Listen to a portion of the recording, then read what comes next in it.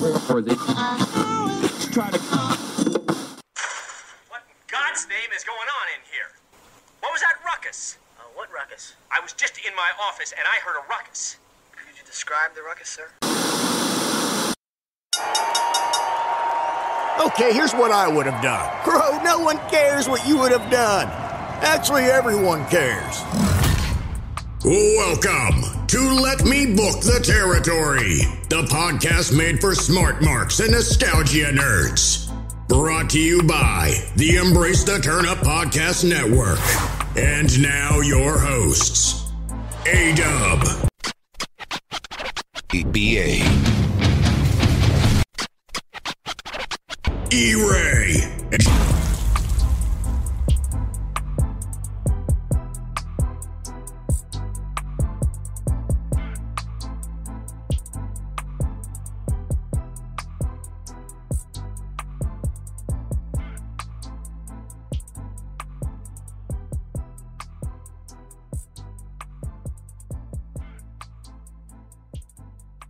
I wasn't gonna say nothing at all. Were you not? Well, but we're here now. Hey, double or nothing. Is that what Dub's PIV weekend was like? Was he just like doubling up on tall boys and getting no ass? That's what I think of you, Dub. That's what I think of you, buddy. But again, it's not about what I think. It's about what the people think. Because we are the People's Pod. And guys, this is another episode of Let Me Book the Territory, the greatest wrestling podcast of all time. The voice you hear currently is I, E-Ray, the quasi-bad guy, the Diet Coke of evil, the man of 7/8 teeth, American Cream, Brody Loads, Teen Malenko at your service. And I would be nothing if I did not have my comrades with me. So I roll with a gang much like AJ Styles, and we are phenomenal. Before we kind of get into this thing, let me introduce the gentleman. If you've never heard this show, we got a guy here, and this dude likes to drink.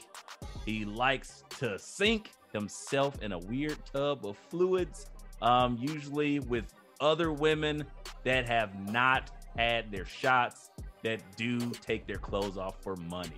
This guy's the most constipated man in the universe. Well, it's the Dub Show. Yeah. That's right, ladies and gentlemen. A-Dub in the building. Fresh from Dub B.A. We're going to just rename the place. Vacation was great. I got my voice back 30 minutes ago. So we are here. And what do you guys want to talk about?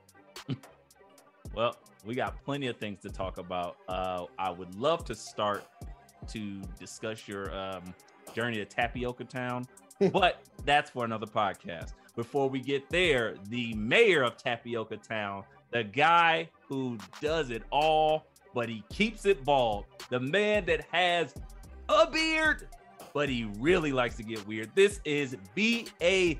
DiBiase himself, B.A. Bigelow. My guy, B.A., what's going on, brother? What is good, fellas? It is I, as the man said, B.A. DiBiase, a.k.a. Black IRS, a.k.a. the Beef of the East. B.A. Bigelow in the building, stomping and dropping all over the place. What's happening? I don't know why he turned into a black preacher, but I'll allow it. Yeah. I had to get my grown-up voice up on it. And pass that Black Bigelow over here. Right, black Goliath. Well, gentlemen, everybody that's listening to this, we are ready to talk about the immense amount of wrestling that we have come upon the last weekend. Literally so much wrestling. It was huge. So much. It was just too intense. We had all of the PLEs, some shit we ain't even watch ROH. And it's just, we try our best. We can only do so much. We're only 3MB. 30 matches on that card, man. Yeah, I counted. It was 27. It was 27. Ridiculous. I counted. I got, tell you what, real life stuff going on. I tell you what, if you're upset that we're not going to talk about ROH, just keep listening, because maybe at the very end of the pod, we will talk about it. Like literally 2 minutes left. We may talk about ROH. Just keep listening. I'll tell you what, guys. If you like, subscribe, and leave us a 5-star review, we will all go back and watch that ROH pay-per-view, and we will give you a full review on it. Yep. Next if week. One person does that. One. Just and one. we will scour the platforms. I will check every single day. One. We'll do it, and we'll advertise it. Look, I usually advocate for the 5-star review. In this case, don't do this shit. Because I don't want to do it. But if you do, I'm a man of my word, so I definitely will do it. 27 matches. That's a lot. We might need to get Red Bull on as a sponsor for that, man. Jesus. That's Red Bull, Monster, Bang, Rockstar, Bang, like all that shit. All the shit I don't drink that can make my heart explode. But guys, let's not waste any more time. This is not the normal podcast that you're used to. We are going to really go into these PLEs, and probably these PLEs alone. There was not much that happened this week of like actual wrestling shows because it's still Fallout happening. So the important shit is on these actual like main shows. So we're gonna start there. First and foremost, I know this might come as a shock to like most people who are fan favorites and familiar with this Let Me Book the Territory brand. But you know what? Enough is enough, and it's time for a change. Guys, we are about to start the show talking AEW Double or Nothing. That was live in Las Vegas. Vegas, baby. Guys, first and foremost, I want to start off by saying interesting show. It was long per usual. I think that's just AEW's thing because they only have a pay-per-view once every like quarter moon. I don't know, blood moon or some shit. But yeah, it was a lot of matches on it. Y'all want to just run through the card, give thoughts as we go? Sound good? Did we go through the whole card, or yeah. Do we need to talk about Adam Cole versus Chris Jericho? And Sabu doing spots like I told y'all. Oh, I gotta take a shot. Fuck. Didn't I say last week? Sabu did a spot.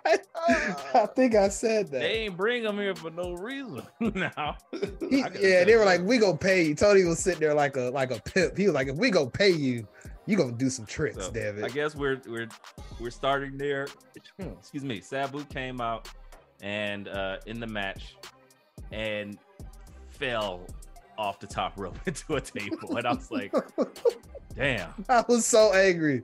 I was like, really? This is how y'all start this song?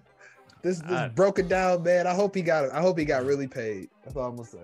I mean, when he wasn't making much at all, any payday is getting paid. So we'll start there. But realistically, let's not even talk about the match because the match was a meh to me. Let's talk about the two things that matter here. One, the diminishing quality and like meaning of Chris Jericho matches. In any thoughts? He's starting to feel like your gatekeeper feud. He's becoming the thing that Cody didn't want to be when Cody left. Don't want to be that gatekeeper of upper mid card to high card level. And he's becoming that. And so like now he's getting into these matches like, well, this guy looks like he's poised for some special shit. So Chris is clearly gonna lose. And like the diminishing return for the society is what's really interesting because he's not elevating any of these guys anymore. I was gonna say Daniel Garcia is dead on arrival right now. Jake Hager. Don't even be started on Jake Hager. Doing a sex dance. That shit is terrible. Like 2.0 might want to go back to doing a YouTube show. Hey, the bitches love it. I'm sorry. Well, you heard it first, bitches. You love it. Says B.A. B.A. tell you what you love. You love it. You love it. Outside of that, Action Andretti, where is he? Wait, is he in the Jericho Appreciation Society? He was fighting him. He wasn't elevated. Again, you're talking about the people who's in the JS. I'm talking about Period. People he's beaten. With, it's not doing anything anymore. It's like, where's Eddie Kingston? Oh, he took his ball and went home. He said, "Fuck y'all. Let me know when Fight Forever comes out. I'll play that shit on my PS2." With his dangling wood cross rosary hanging over his DualShock 1. Yeah, I know. It's crazy. Yeah. Like, has the Jericho feud worked for anybody except for MJF since he's been there? Honestly, I don't know if it worked for MJF. I think MJF was just already there. I think once upon a time it did something for Moxley because it was like brand new company. It did. Damn. Did it do anything for Ricky Starks at all? No, that was already on the decline, and that's what I was getting at. At this point, like, it's so many things that's wrong with it, and we're gonna get to it shortly. But even like the people that are supposed to be in the JS, like, I don't know what's going on with Sammy Guevara and what he's like not associated with them anymore. But I don't know. Again, this is the problem with AEW as a whole. Just kind of a repetition of things that we don't need or we didn't ask for. And I say we, meaning the when it comes to voting, what do you call those people? It's like, we're not delegates. Republicans, we're not Democrats, we're like the swing voters. Swing voters. That's what I'm looking for. Oh, like, okay. We people that don't have a party. Yeah, they don't have a party affiliation. They just kind of we could be swayed to watch some AEW. But if you keep giving me with shit, like, the wrestling's always going to be good. I was like, I can't even think. The wrestling is usually really good in ring quality, but the storytelling and how we get there is usually so convoluted and bad that it takes away from it. So I'll say this: that match didn't do much for me at all. Even though I love Adam Cole, I couldn't. He's floundering, bro. He's floundering. It's how he need to come home. He need to come home. I know those guys are his friends, but he got to come home. Question, really quickly before we move on: if he comes home, does he get an invite for a +1? I'm gonna better say question. No. Unless who's he taking as his +1? His girlfriend. I was about to say like, his girlfriend Riley. I forgot. Dub doesn't have a woman. He doesn't know how this goes. He has no relationship experience. But his girlfriend isn't floundering there. Exactly. That's what I said. That's what I'm. Unless he said that Adam Cole leaves, like, Roddy not gonna be a top guy, and we all know Roddy never going back. But Roddy ain't. I mean, that's the thing. And Cole has always said, wherever I go, Roderick Strong got a place. I mean, he got a place, but whether he wants to go or not, I think Roddy will be fine in AEW. But I'm saying Britt Baker, she's not floundering, but she's not like feeling it right now. She's just kind of there. But that's the like, thing, E-Ray. Like, she's one of those people, like, you look at her in AEW like, oh, she's overrated. But yeah, she's at the top of the card because they want her there, not necessarily because she's getting everything over. So why go somewhere else and have to work hard to get to the top of the card when you can just be placed there? I'll disagree. I don't think that she's overrated. I think she's good. She's a good character. She is a good worker. I just think their usage of, like, everybody is kind of meh sauce. So it's like, oh, okay, we're trying, but we're not necessarily executing all the time. And for some reason, she's kind of like this awkward baby. But they have like 2 women's stables, kind of, where the main woman isn't the one that's holding the belt. We'll get there in a second. So it's just a weird thing. We rinse, wash, and repeat, and they just kind of have involvements with different people instead of, like, nothing's clear. And as we speak, it's just been announced: Chris Jericho and Saraya versus Adam Cole and Britt Baker tonight. Somebody wants that. It's not me. But neither here nor there. What was the next match on the card? See what is worth talking about. FTR defeated Jeff Jarrett and Jay Lethal. Feel free to talk about that. I can't talk about Jeff Jarrett in 2023. I can't. Why not? He's everywhere. Fuck you, B.A.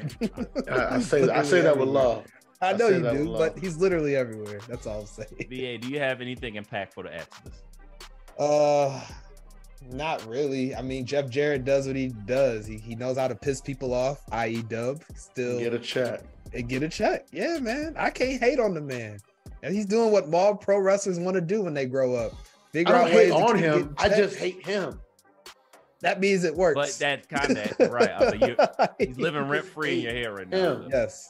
Yes. So much so that Jeff Jarrett can be found on the side pod for Nostalgia Talk and here. So yes. Yeah. I don't have much to say though. You know, FTR is my guys. Anytime they win, I'm happy. Let me give it to y'all because I feel like y'all are holding back here, and I gotta round this home. I'll let y'all do the heavy lifting. Jeff Jarrett, this match was fine.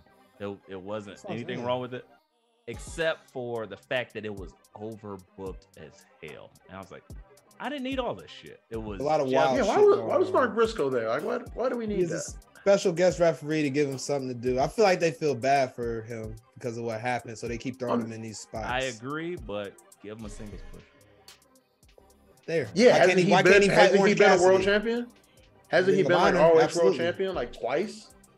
One of the longest reigns ever, if memory serves me correctly. I don't know that. I don't go that far, but you guys, hey, that's for y'all to decide and debate. My quantum leap machine does not go to that dimension of Ring of Honor, so I don't know.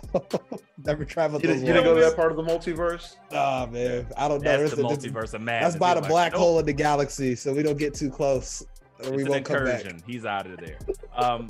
I'll say this. Kang's over there. Nope, not going there. I'll say this. Yeah, didn't need his. I don't know whether he was a referee or because they end up needing another referee.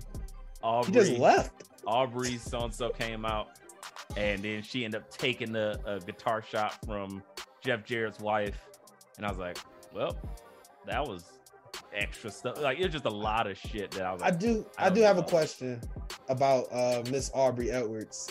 She seems to be a lightning rod on wrestling conversations. Yeah, about her. Do y'all think she be doing too much in the ring like most people seem to think? I don't care. She's a ref. No, I just think cares. Like, why? I have never paid attention to her like other people have. This is the problem. This is not meant to be AEW critique. We're trying to start off with the show, but I have to say don't do it. This is probably right. But the fans, it's something with the fans that are, if y'all paid half as much attention and gave as much scrutiny to a referee that you hate, to the shitty storytelling that this company does, quite often, you will probably have a better product. But the fact that you're so happy with just getting anything served on the plate to you by Tony Khan that got a TK on it, that you're satisfied and you'll just take your anger out on the woman ref. Well, it's a woman. She's refereeing. She's sliding too hard. She's making too many facials. It sounds like bitchless behavior to me. I don't know. I could be tripping. Hey, I don't know. I mean, it just sounds like bitchless behavior to me. Hey, I don't know. I won't even classify it as that because I'm sure it's some AEW females out there as well, women wrestling fans that are hating on her too. I don't get it. They could not be getting bitches too. True. Scaring the hoes is not gender specific, E. No, and this is what the AEW fan that hates on Aubrey Everett does on a daily basis. They be out here just scaring the hoes. That's why SummerSlam weekend is going to be so much fun because we're going to be the normal niggas in the sea of weirdos that be out here scaring the hoes. Well said. I can't argue any of that. Yep. As we expected, the greatest tag team that y'all love so much retains. FTR. Legends. Cool. God damn it. Next. Wardlow beats Chris Jericho in a ladder match for the TNT title. Jericho. Not Chris Cage. Christian my Cage. God. I'm sorry. Too many C's. Triple C's. No Rick Ross. Yeah. C's out your mouth. Mommy. So this was probably the best Wardlow match he's ever had in AEW. and I still did not care. Like, I love Why is Christian Luchasaurus Cage. still heel? And why is he wearing spikes now? Did he like Christian evolve? like made him this way. He like He brought him evolved. back this Oh, way. He's a Luchasaurus Pokemon. is a Pokemon. Yeah. He's like Lucha. He's You like didn't watch it in the beginning. He was Luce. There you go. Luce. And then became Luchasaur when he was with Jungle Boy, and now he's full Luchasaurus. Yes. Yep. Okay. Luchasaur. All right. Final form. Use Vine Whip. Yeah. Now he's Luchasaurus. Pokemon. Luchasaurus, use random heel turn. So I got a better question for you. What was the original version of Arn Anderson? The Yeti from WCW in the mid-90s, evidently. Oh, your turn. And then he evolved into Arn Anderson. I think Arn Anderson was involved in that match. He might have got bit low key, and it's like one of those like dormant viruses. And it just came active in 2023. Is Arn Anderson patient zero? Is Technically speaking. y'all just turned Arn Anderson to scabies? Like Arn Anderson in Outbreak 2. HPV. HPV. I can't understand. Anybody want to tell me why Arn Anderson ate Luchasaurus's finger? He telegraphed it too. Like you could tell he has something in his mouth the whole time. It was so weird. I'm like, bro, nope, I'm not here for that. I watching. I'm not here to pick it apart. I just want to know why he ate it. You gonna have to talk to who booked it, brother, because I got nothing if I can't critique it. They don't have any quality control in that place. I got nothing. Hey, Arn Anderson, the guy who's not wearing any mask and talks about blowing people's heads off if they try to rob him. Go out there and eat a man's thumb. Like, no continuity, but he did it. Christian Cage, amazing sweaters. Always. Turtleneck, fire. Love Turtleneck it. Mafia. And I mean, the match was fine. It just, I don't get popped from Wardlow, number one. Number two, for the TNT title, Littlefield. it would have been, this is what I think.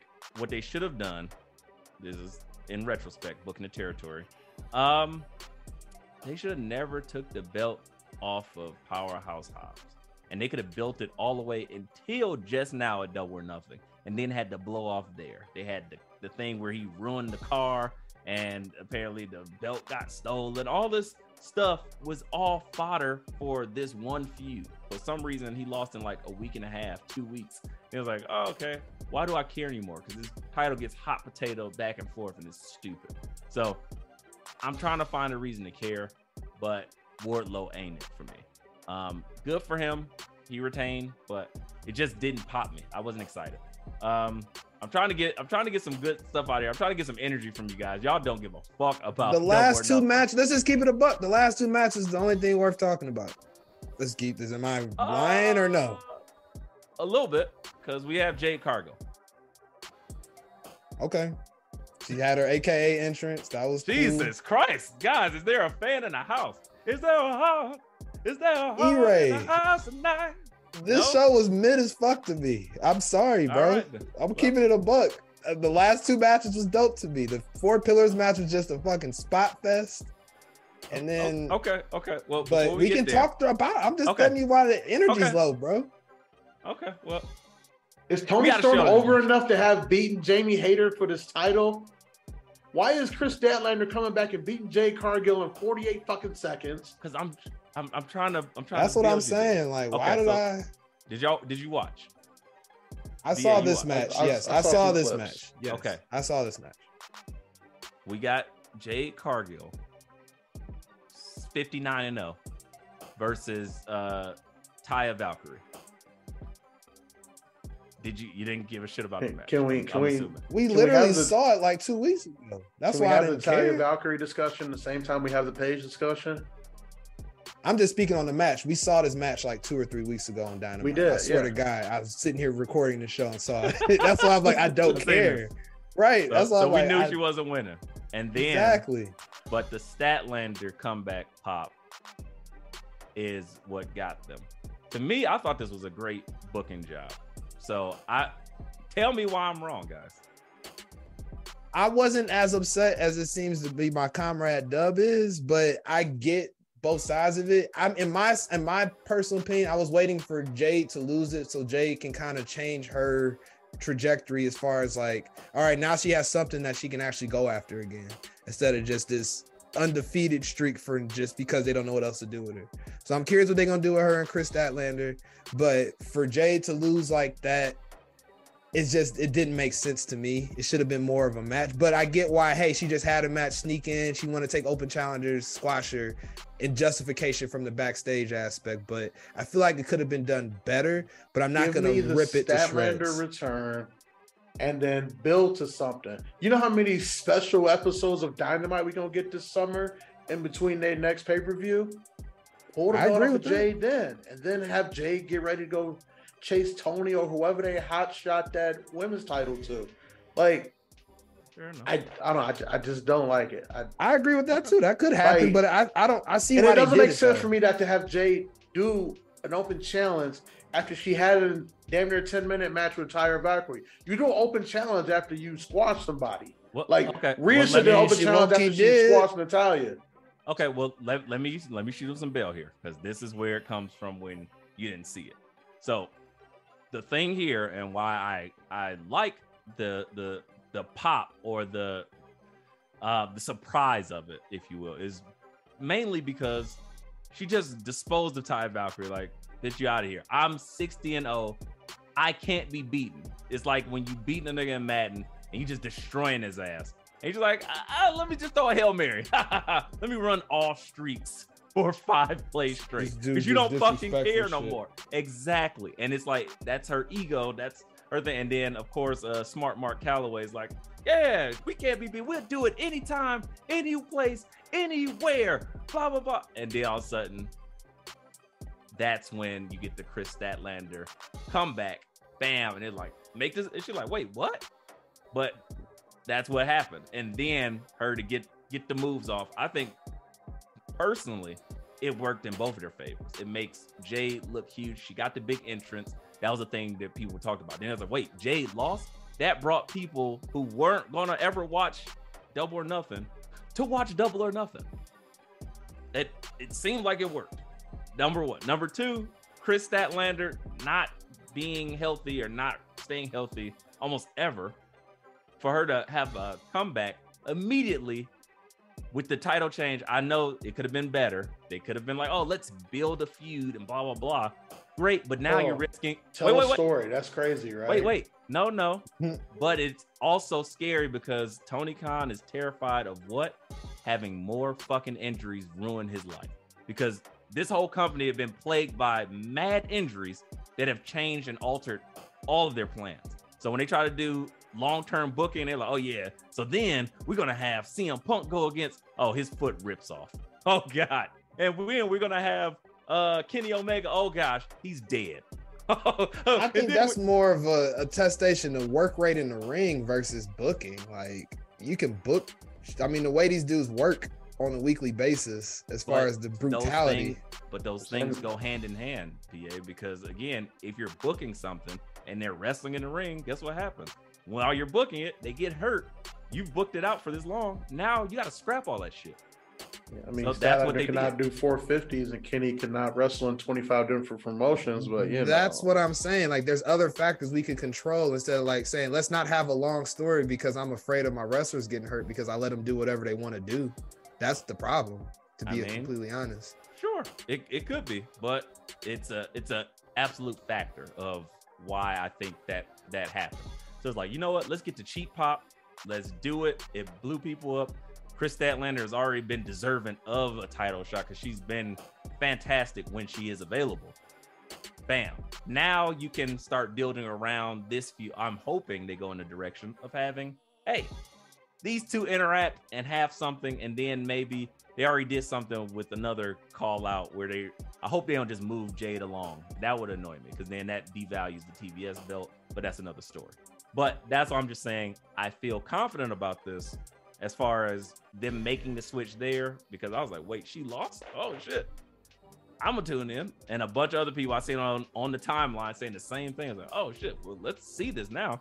First I seen the AKA entrance. I was like, everybody's popping for that. I was like, cool, that's great. Like we seen it. I was about to say, if you've seen it before, I got you. But on this stage, I get it. I'm not shitting on it, but not shitting on it either. But it's just like, okay, that's fine. And the white people are confused, like, what's this she's doing? Oh, okay. Yeah, Caucasians just getting outed everywhere. That's more of what it's fun to see, like just Caucasians get drugged because they don't understand what's happening. That's the fun part, that kind of stuff. But yes. Anywho, I didn't mind it. Chris Statlander is our new TBS champion, and I'm hoping there is a feud that continues to brew through this, and they don't just move her on to the next women's championship, which also happened. Toni Storm versus Jamie Hayter, and I'm a big Hayter guy. So, Dub, I know you didn't see it, but tell me why Jamie Hayter losing this belt was the worst thing that you could imagine. Because Toni Storm is not even the leader of this faction of Outcast, even though they were all, you know what? He's such a hater. He's such a hater. I love it. It just doesn't make sense to me. Like, Jamie Hayter is your over homegrown champion who also is still kind of second fiddle in her own little faction. Like, first of all, you need to separate Jamie Hayter far away from Britt Baker. Like, they need to have Britt Baker on AEW Dark. And I say that knowing Dark has been canceled. That's how far Jamie Hayter needs to be away from her. And Jamie Hayter needs to be dominating all three of these women on her road to fucking Jade. Like, your money is Jade and Jamie. 100% here. Tony's going to hold that belt until Saraya decides she wants it and can stay healthy for in 2 weeks, or Ruby decides she wants it. Like, yeah, I don't know. I don't. I'll say this. As much as I was excited for Jade and Chris Statlander and the change there, I'm like, ooh, okay. Now let's see what she got, because we're going to do this. I hated everything about this Toni Storm and Jamie Hayter match, because number one, she didn't even make it out. Her music played, nothing happened. They played her music again, then she just falls out like a drunk, because the rest of the Outcasts beat the shit out of her. They was like, get your ass out of there. All right, now go compete, bitch. And it was like, oh, okay. Then the other chick came out. I forget her name. She was a former champion as well. Man, I feel bad for not remembering. Riho? Nope. The other one. I'm not trying. She had the kendo stick. I got nothing. Hikaru Shida. Yeah, that one. Her, yeah. She came out and helped a little bit. The Outcasts were all over the place. But this was a very quick match. It was like, what, 8 minutes or something like that? Probably 3. Oh, damn. Say, I just saw Toni Storm holding the title. This was I stepped out to, get down how I get down, and I came back and was like, oh shit, that was quick. I was like, what? And yeah, Storm Zero's cool, but I'm a Jamie Hayter guy, and it's like I'm already stepping in this not knowing what's going on. To see such a quick match and 2 quick women's matches, I think that says a lot. Again, this is a step in the wrong direction for AEW, and where we got some improvement in the other brand we'll talk about a little later. But yeah, didn't like that. I could have did without it. I'm a Hayter guy. I think she should have held that belt, and then her and Jade go at it or something like that. That would have been much That's more where the fruitful. money is. That's where the money is. Absolutely. And those are, again, like you said, they're homegrown talents. They're really trying to push this Outcast thing, and it's kind of taking over. Blackpool Combat Club or Outcast are on everything that they're doing, almost everything. And I was like, yeah, I don't need it. But hey. Yeah, like for them to want to be like so different, like their 2 top factions are full of former WWE people. Like Brian just decided to leave because he wanted to wrestle more, and they were still worried about his next. Mox was just unhappy. Cesaro was like, hey, it looks fun over there.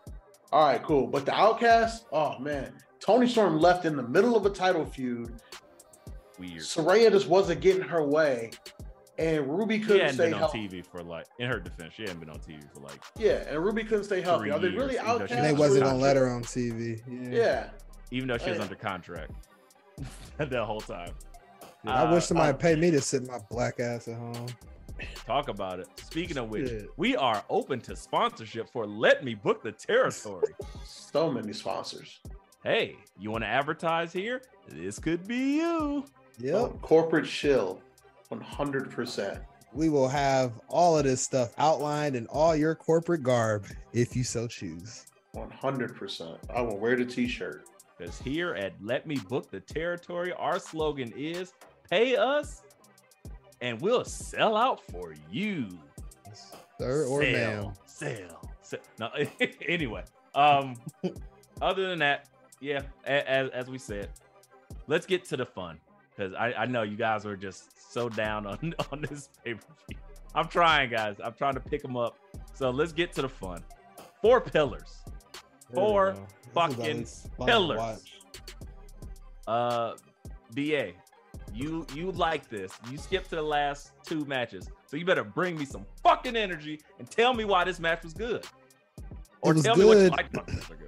I was about to say, I'm not gonna go that far, but it was a good match. Latter-day Saints, bro.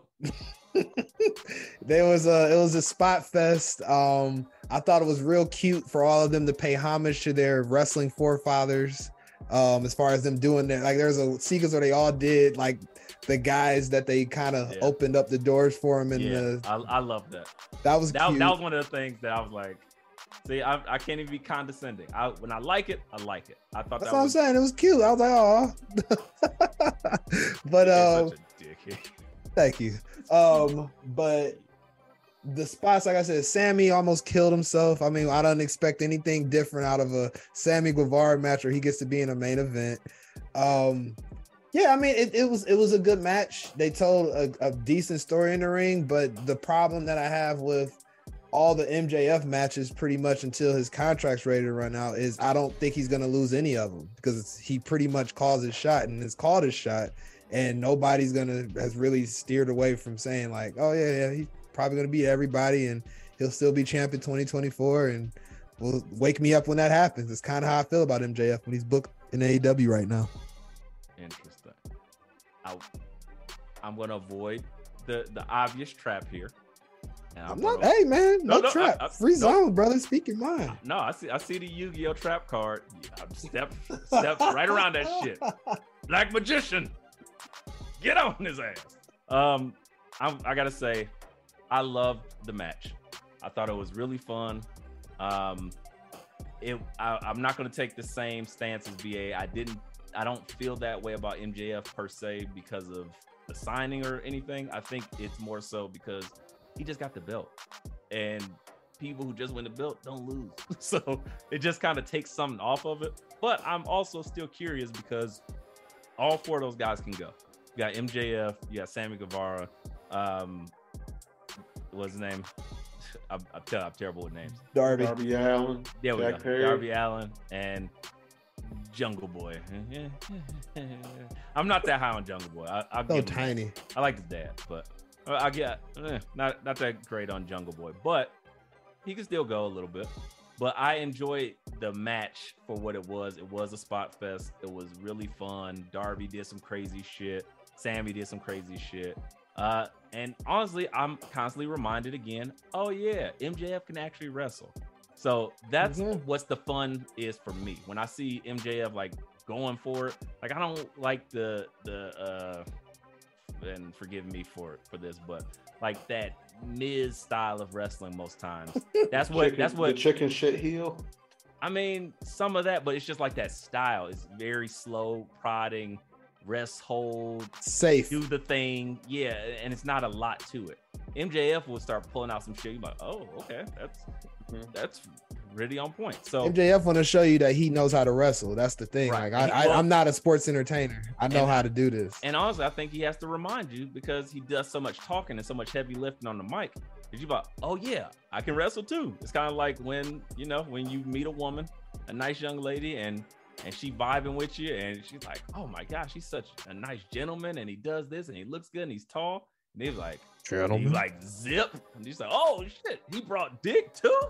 Like, bam, I did, baby, to the flow. You're like, oh yeah, heaven sent. That's how MJF is like, look, y'all forgot. You thought just because I was this, like, oh no, I got this too. And he brought it out. And it's like, oh, okay, very fun. The ending of this match, cool. Darby Allin does a coffin drop onto, I think, Sammy, and MJF slides the title onto Sammy's chest, and then Darby lands on it. So I was like, oh great. And he tosses his ass and pins him. But like, fantastic work. They're in between there. MJF asked Sammy to lay down for him, like kind of a callback to the NWO spot. I know we're NWO heavy. Shout out to the B.A. show. And he was like, you know what? You need this money. Lay down for me, and you got, because Sammy did announce at the beginning of the match, him and Ty Mello are expecting a child. So congratulations on the raw sex, Sammy Guevara. They love talking about what they do in the bedroom. I love it without saying it. I mean, I love it.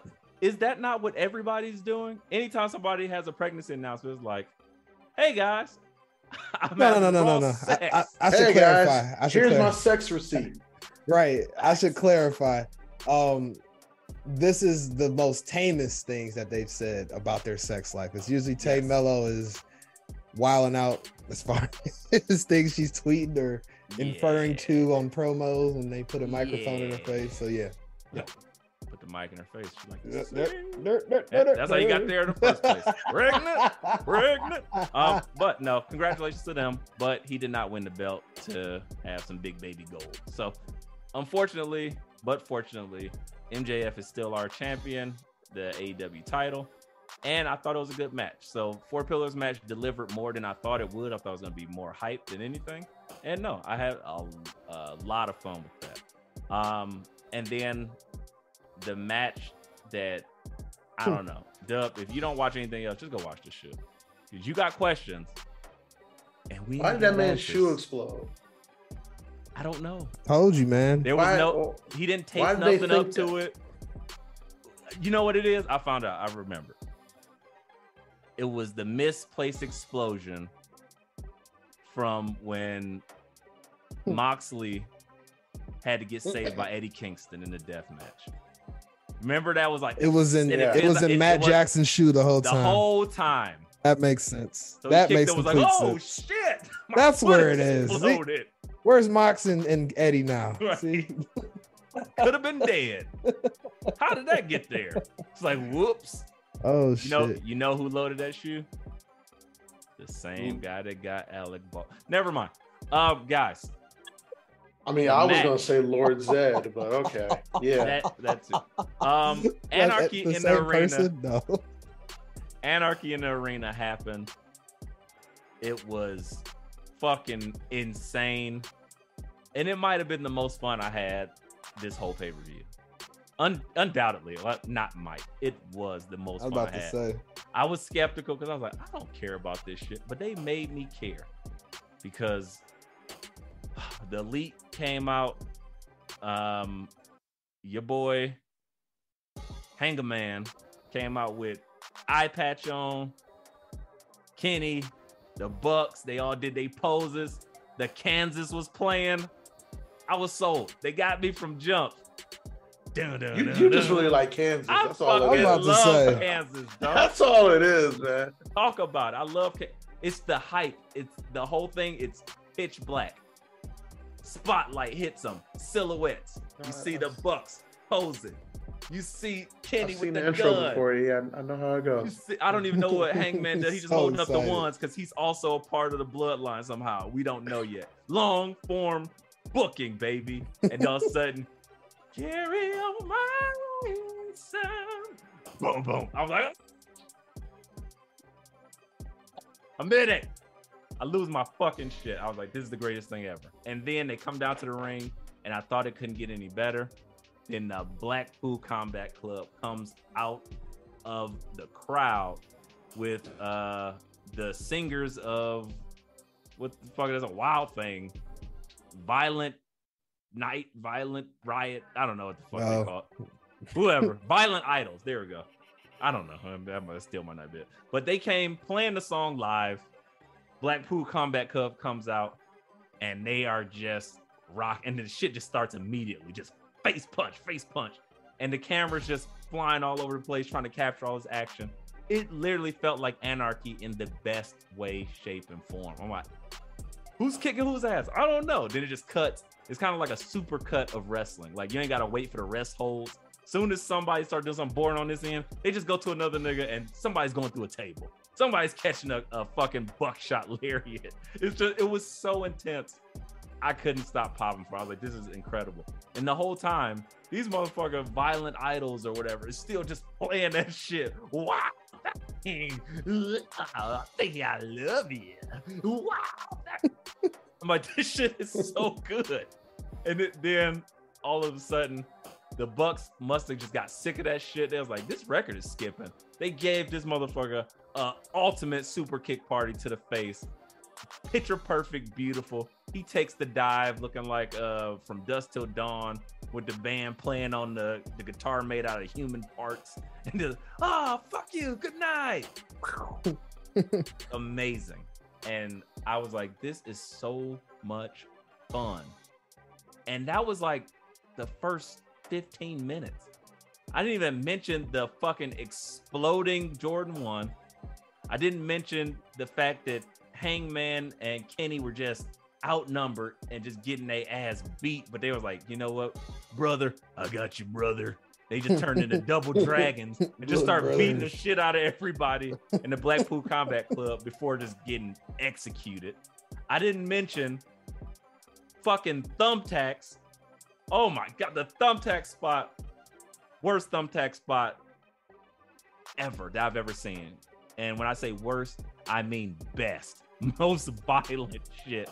They put thumbtacks in a motherfucker's mouth and hit him with a Hadouken. Knocked the fucking Sonic coins out his mouth. Incredible. Let me regain my composure. B.A., you got anything else to add to this? I was about to say, after E-Ray gets done cleaning up, Jesus. Oh. Yeah, So I agree with the sentiments of my comrade E-Ray. Finally.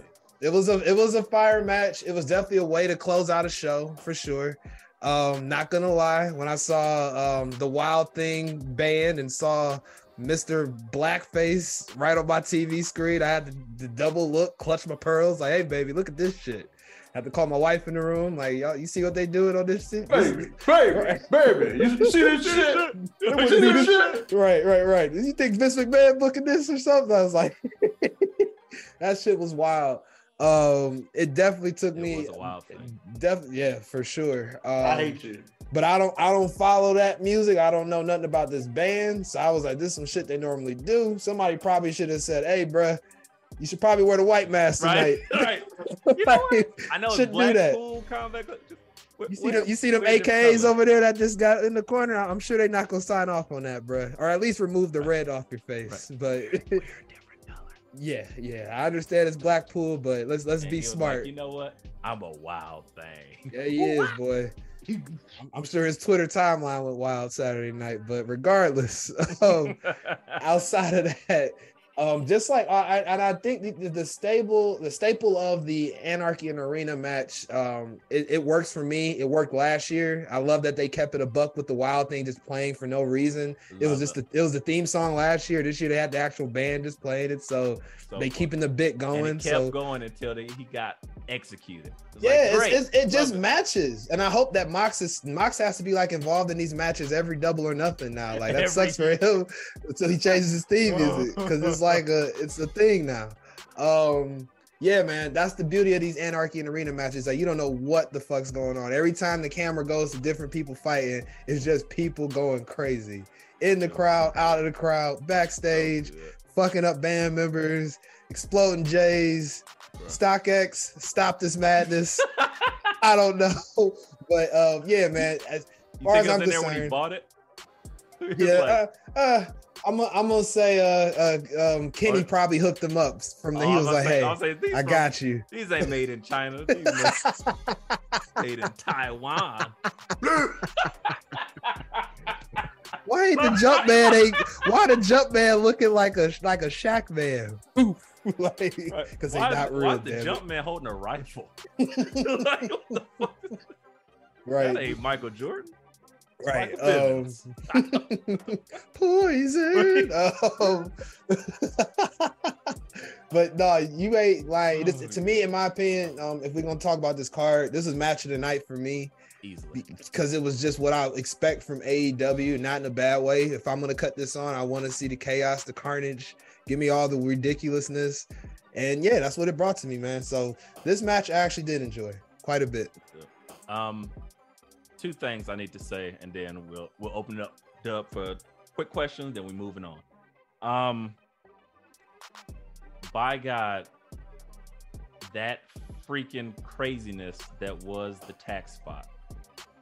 They did like an atomic drop, and I think after, was it Matt or Nick? I can't remember who. After Jay exploded, he took his shoe off. He got called like an atomic drop or something right onto the tax. So his whole heel, silver. Whole heel, just looking like he won second place. That shit was crazy. and then he got heel hooked by fucking DB. And I'm like, oh my gosh, this is crazy. Tapping. And then somebody caught a stunner or some shit face first into the tax, a cutter right into the tax. And then they took tax and poured them into Matt or Nick's mouth. I can't remember. And they just, Hadouken! And the motherfucker just flew up. And I was like, oh my God. That was incredible. I've never seen nothing like that. And it wasn't gratuitous deathmatch nasty. It was incredible. I was like, this is dope. So I was excited about that. Dub, before we leave AEW, guys, just remember, y'all got a full like 33 minutes of AEW talk. Dub, any questions besides the exploding J? I think it came from Taiwan. Yeah, like where do they go after this match? Like, are they go done anywhere with each other? Like, is this forever beef now? I mean, if there's ever a moment to be on site, if you put some fucking you sprinkle tax in my mouth, yeah, right? Like, if you sprinkle some tax in my mouth, like you topping off a sundae, and then uppercut me like Street Fighter 6, we got a problem. I think it's on site. That's why forever. I'm asking, like, where do we go from here? This definitely doesn't feel like a blow off. This feels like, again, a start to forever beef. This is Liu Kang and Shang Tsung at this point. Scorpion, Sub-Zero, Bison and Guile. Bloods. You would think, but I don't know. I think just because like the Anarchy in the Arena match from last year didn't like it. Pretty much was kind of like they just went off into different stuff. And from what I can see from Dynamite tonight so far, I think these groups are moving on from this. In all honesty, I think that is the ultimate blow off. Is like attempted murder. I guess apparently that is what a blow off is. As we move on into the next company, we do see some depictions of people almost dying this weekend. All right, well, guys, that has been AEW Double or Nothing. I hope you enjoyed that. I tried my best. I know my comrades were they were a little hard on it. I tried to pick them up, but now to shit that they love, we going to NXT Battleground. Yeah. A 6-match card instead of 11 matches. Yeah. Crazy. So we sneak that in the middle. Guys, I need to know. Actually, before we don't even matter. B.A., let me know. Give me a ranking for Battleground. What was your ranking? Like letter grade? Yep. Going through the card in my mind. When you finish watching I'd give it. I felt like it was a B+ show. Solid. It wasn't terrible matches. It wasn't like super amazing. There was one really amazing match. couple great matches and some couple matches where you expected things to happen as they should. So with the one match kind of going over my expectations of what I was going to see, the B+, but if that match wasn't super amazing, I would have gave it a B. Okay. Dub? I'm going to give it an A. I love this card from top to bottom, and then like things happened on this card that like I didn't expect. So I appreciated that even more. So it gets an A for me, 100%. Okay. So I'm gonna let you lead this one because you're the highest on it. I give it like a B-. So, Dub, lead us off. Let us take us into. So we start this amazing card He's off. so excited. Right. With That's some bullshit. something Right. that NXT does better than anybody else. DM this man how much of a hater he is, AEW fans. If y'all out Facts. there, if you exist and listen to the show. Let me book pod and say Dub's a bitch. No, just playing. Don't do that. 'Cause he might I have want to all fight. the smoke. I want all the smoke. Street Profit style. Anyways, we start this card off with something that I think NXT does better than just about anybody else, and that is triple threat matches. Wesley, Taker on of all comers, pause. Defeats Tyler Bate and Joe Gacy via pinfall. All the comers, newcomers, old comers. I loved everything about this match, like the back and forth between Tyler, Gacy getting his stuff in, pause. Never nothing to say in a Bukak Lee match. The finish, if you will. That's wild, Wesley jumping past Joe Gacy off to the top rope to take out Tyler Bate, Fire. coming back in, hitting Gacy with that cardiac kick. I was like, this is just fun. This is what wrestling's supposed to be. I mean, B.A., I know you were really waiting for Gacy to get the W on this one, but am I right on this one? Yeah. No one chose him to retain. B.A. I thought he was, and don't tell me I wasn't nervous that he was about to. Like the thought didn't cross y'all mind at a point in this match, because it crossed mine. I mean, at the way it was booked, and the way the match happened, I honestly thought Tyler Bate should have won. Just the way the match played out, but Same. it is what it is. They want Bukak Lee to continue his love of taking on all comers. So All the time. hey, man. Hey, he's a master. E-Ray, any different thoughts there? Actually, I'm gonna agree with BA. I thought the way the match was going, I was like, oh, Tyler might be taking this, and I'm happy for it. When I seen Joe Gacy, and I guess that's my other thing, I didn't enjoy Joe Gacy in this match at all. I felt like he was out of place. I thought he was the anchor. I did too. Yeah, but his ring attire, he started with the ring attire, dog. Looked like he was wearing a big ass diaper. You don't like his ring attire. You just don't like big niggas, man. That's all. No, I don't. Don't be hating on the big man. Me and Dub like, hey man, Bad it nigga wasn't that bad. season. Right, man. Bad nigga season. Hating ass. Hey, can't relate. I hate Peloton this Poppy episode. out here. Anywho, I just didn't like the big diaper Gacy. I didn't like The Rock's daughter looking like schism juice. She was like, I don't know what to do with myself, and they just felt weird. They didn't have GYV with them at all. It just was blah, and he just didn't fit. I loved the no pun intended. I loved the double cardiac kick. I thought that was one of the best spots of the match. That shit was incredible because he, unlike the 5-way match where he kind of missed it, this match he laid out for that bitch and caught both of them niggas on the head like, I loved it. I was like, that was incredible. Also, yeah, him jumping past Gacy out of the ring at Tyler Bate, fantastic. Tyler Bate moveset, and this is a pause in advance, but dude's thighs are ridiculous. Like his physique is incredible. And sorry, yeah, I'm hating on fat niggas because Tyler Bate's the man. So I was like, I need him to win that belt. I was ready for it. I would have been fine if he did. And then the finish, I thought the finish was a little sour. It was a little soft for me. After y'all did all that crazy shit, to end it with Joe Gacy doing this fat hand press and then slowing down for the cardiac kick. It just was ill-timed. It didn't look as clean, but it was over. So I was like, that's fine. Yeah, I was about to say, I think we just unlocked the E-Ray's like silent but not silent hate of anyone that's over the weight of 220 or 30 pounds, it seems. Jeez. As never mind. I was about to say.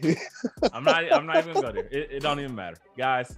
It just wasn't. It wasn't as the women stole say. His character from heavyweights.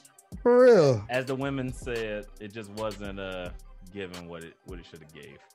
So yeah, it was cool.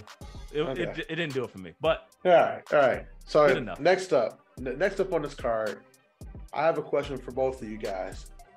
I need you to get out your wrestling bingo cards. Got them out? Mm-hmm. Did you guys have Noam Dar leading a stable of black people on your 2023 wrestling bingo card? Wait, question. Can I have wrote it in as a free space because soon as I seen them come out, I had a tweet. My tweet was Noam his look like his heritage was from LA and his cup was filled with gin and juice. The braids, he had the Nipsey braids. That should have been a telltale sign right there. That he had Jakar and Lash back there braiding his hair. Yes, because I'm like, usually come out a cup of gin and juice. He was sitting on the porch. The Heritage Cup got set out. He was ashing. They was ashing out in the Heritage Cup. Yeah, I was like, it felt that way to me. Noam Dar definitely smokes Black and Miles. I can't explain it, but he definitely smokes Black and Miles. Absolutely. I'm okay with it. The better question is, can he freak him though? Is the question. That's the real side of the culture. He ain't got to. Anybody can smoke a Black and Miles, but can he got Lash. He got Jakar right there. Yeah. That's a good point. Jakar definitely can freak a Black and Miles. Let me chill out. All right. Yeah. Okay. So British Rounds Rules match for the NXT Heritage Cup. Rounds are a minute apiece. Mm-hmm. They end via pinfall or submission or time ending. Dragon Lee was his opponent. Dragon Lee and Dijak have to stop taking L's. But we'll get to that. Nathan Frazier's in Dragon Lee's corner, even though the vignettes with Nathan Frazier seemed like they were pushing him heel. Right. And I don't know if it's just he sees Noam Dar as on site and fuck that guy. But again, another good match. I don't know, but I liked it, and the ending is what did it for me. When Jakar and Lash came out, I was like, oh, okay, this is weird. And then when they all got together in the ring at the end, I was like, I kind of love this. I kind of love this. B.A., did you love this as much as I did? Because I can see E-Ray's eyes right now. He hated it. He don't like seeing that white man with his black queens.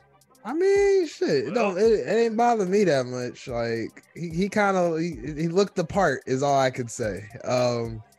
Yeah, and like I said, as to talk about just a Heritage Cup style of match and to involve the way they booked that out, like the bullshit Noam Dar was doing in between bells and shit. I thought that was a cool touch. I had never seen a match like that because I absolutely never watched NXT UK. Yeah, so me neither. Yeah, okay, but 2 out of 3 ain't bad, huh? It wasn't bad. It was not bad match at all. But the fact he was getting carried out on his shoulders by 2 black women, not on the bingo card. Just like Arn Anderson eating someone's thumb, not on the bingo card this year, amongst other things that have happened. Just the halfway point, not even the halfway point through this year. It didn't bother me as much as it may have bothered others. Is all I'm gonna say. E-Ray, go ahead, go full Hotep on this one. Go ahead, you got it. No, I'm not even going there. I'm gonna surprise you. Dragon Lee's entrance is incredible. This motherfucker freezes time and space, and I'm like, wait, what's happening? Threw me off. I'm like, what is happening?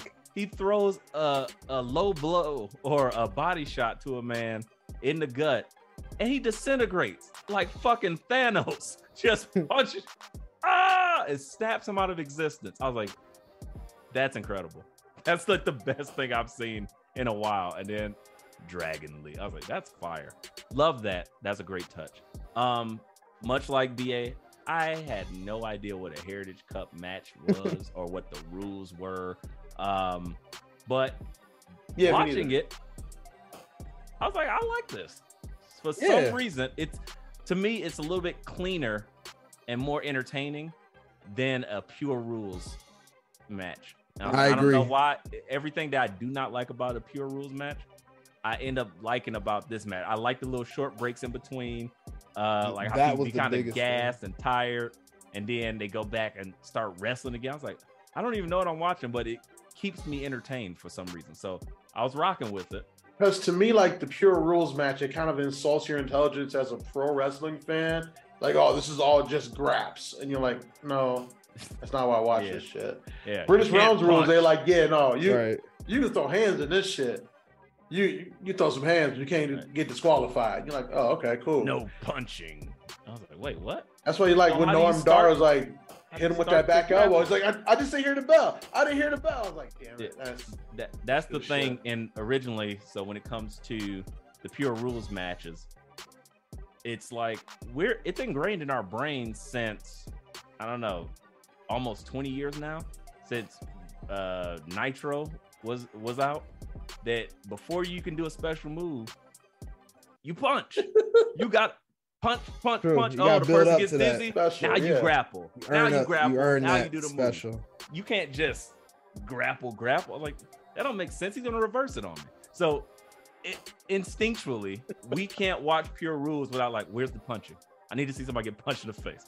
Now this, on the other hand, it's just like, it's kind of like boxing, but it's a elevated level of wrestling. So it's like, okay, wrestling, then get a corner guy, like, oh, and it's 2 out of 3 falls. It just adds a little bit to the mystique. I thought that was a fun touch.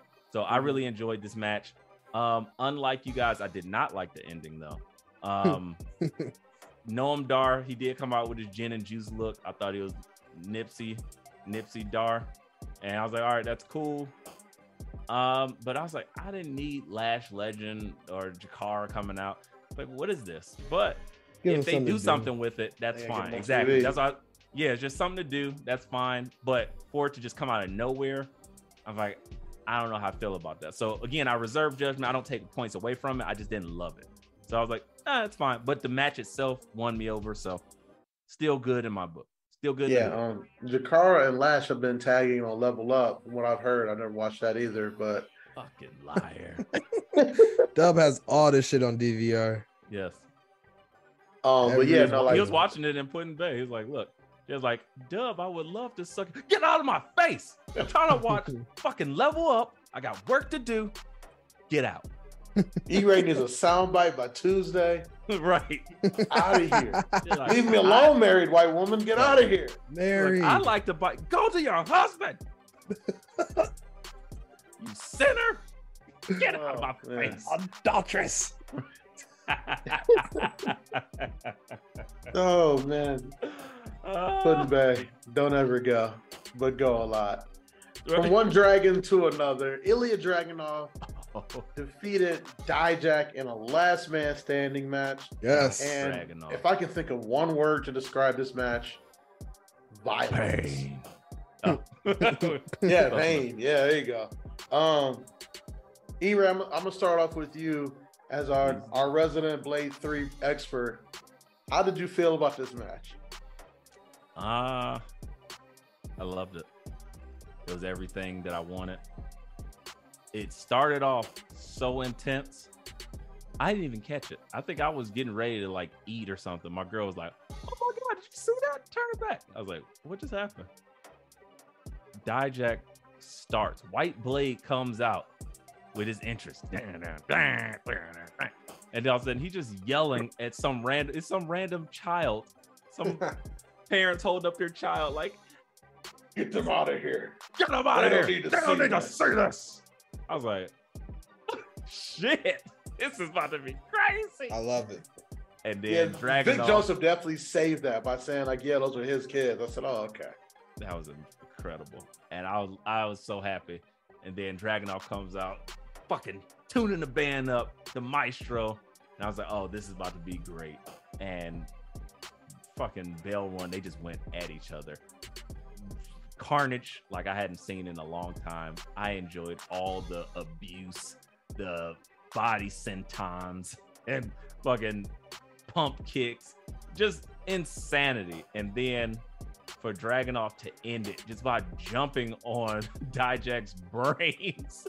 Hey, take this paralyzer. Like, oh god damn. He said bye-bye. I loved it. And then for Dragunov to stand up at 9, and then as soon as the 10 goes off, it'll fall back down. Oh yeah, that's what put it over for me. Yeah, like, match of the night. I don't care what happens after this match. Yeah. That's it. That's how you blow. That's how you end the feud. He jumped on Dijak's brain and put his elbow and chair, his head between the elbow and chair combination, and just and Dijak did. Dijak did. Great. He did. I do want to remind you guys that we all picked Dijak to win that match. Because Dijak has to stop losing soon, right? Yeah, it's kind of like when you play roulette and you see 30 or 15 straight black hits, and you're just like, it's got to turn red at some point. Yeah. Yeah. Like, just Dijak and Dragon Lee have to both like stop losing soon. I don't know. Joe Gacy and I don't know what Joe Gacy can keep losing. I don't know. Y'all just made me hate. E-Ray made me hate Joe Gacy without even knowing I hated him. Like, I'm like, ugh, I don't want to like him. He is wearing a diaper. I was just like, the diaper take. I was just like, I guess he did look like he was like cringe. A big baby. I don't like his ring gear, but like everything else about Gacy is money. His gimmick don't bother me, but yes, sorry. Yeah, but moving on. I never sent her to Schism Street. Just saying. Yo, it's E-Ray, the quasi bad guy, the Diet Coke of evil, the side god of pod, and I'm here to tell y'all, come check out my show, Binge Flicks and Chill. You never know what you're gonna get, but we always talking some good shit when it comes to television and the latest movies. So we want to bring y'all in. We want to make sure you have a good time. You learn something, you laugh, you cry, you might stab a nigga or two. I don't know what you're gonna get, but that shit's popping. So come check out Binge Flicks and Chill. And it's me, E-Ray, and I'm out. I would just like to remind you guys one more time that Gallus Boys on top. Gallus Boys, who cares? That's kind of how I feel about the Gallus Boys. Can we I'm talk sorry. about it? Let's talk about it. Dub, I've been trying, man. I've been trying to like buy into these dudes. Nope. I'm like, I keep falling towards E-Ray. Like, I don't understand what they're saying. I don't care. All they do is sit around bars and talk shit until you understand. Gallus Boys on top. Gallus Boys on top. Okay, sure. That's all I get from their shit, man. Gallus Boys on top. I was low key like, I hope the Creed brothers win, so I don't have to hear this bullshit on my TV. And the performance that the Creed they did a good Julius, job. Man, somebody get this. If ever there was somebody who needed a stable of black bitches around them, Julius. And they got to go through Ivy Nile. I don't know if Ivy Nile is gonna allow that. The Diamond by. as I'm not a huge advocate of Swirl Nation, but if this man had to get it off, I'm Dr. Umar here. Gifts. Dr. Uray. Dr. Uray. Gifts. Swirl business. Donations. Suplexes. Oh man. Oh my God. Julius went insane. Kip up, German, kip up, German, kip up, German. It was just nuts. The spot that he did, I'm like, that was like 6 kip ups and German suplexes. Those I'm are like, freaks, man. He took his fucking thing off. I was like, this dude is fucking winning me over. Then every time they hold up a mic, he sounds like MGK or somebody. Like one of those white rappers, Jack Harlow. Like, yeah. Yeah, no, he's gonna get a singles push. I was like, "Whoa, Julius, turn the captions off. It's on site when I see this nigga. Whoa, relax." But no, I enjoy the Creed brothers. They are so money that I'm honestly like, man, they need to go on. They need to go to the main roster because I can't see them. They are pushing Gallus, and Gallus is so not interesting. They are I just so don't care. boring. I've been trying to care. I promise, Dub. I've tried. I'm you like, win me over with either your mic work or your ring work. Gallus is -2. it's just there. There's nothing to get. Like it's like they're just. I've seen the bar gimmick before, and it's like the wrestling isn't like the wrestling is just like it's hard hitting, but it doesn't have like the fluidity that I love. It's not like a Pretty Deadly. It's not like a high low, like a smaller guy and a bigger guy.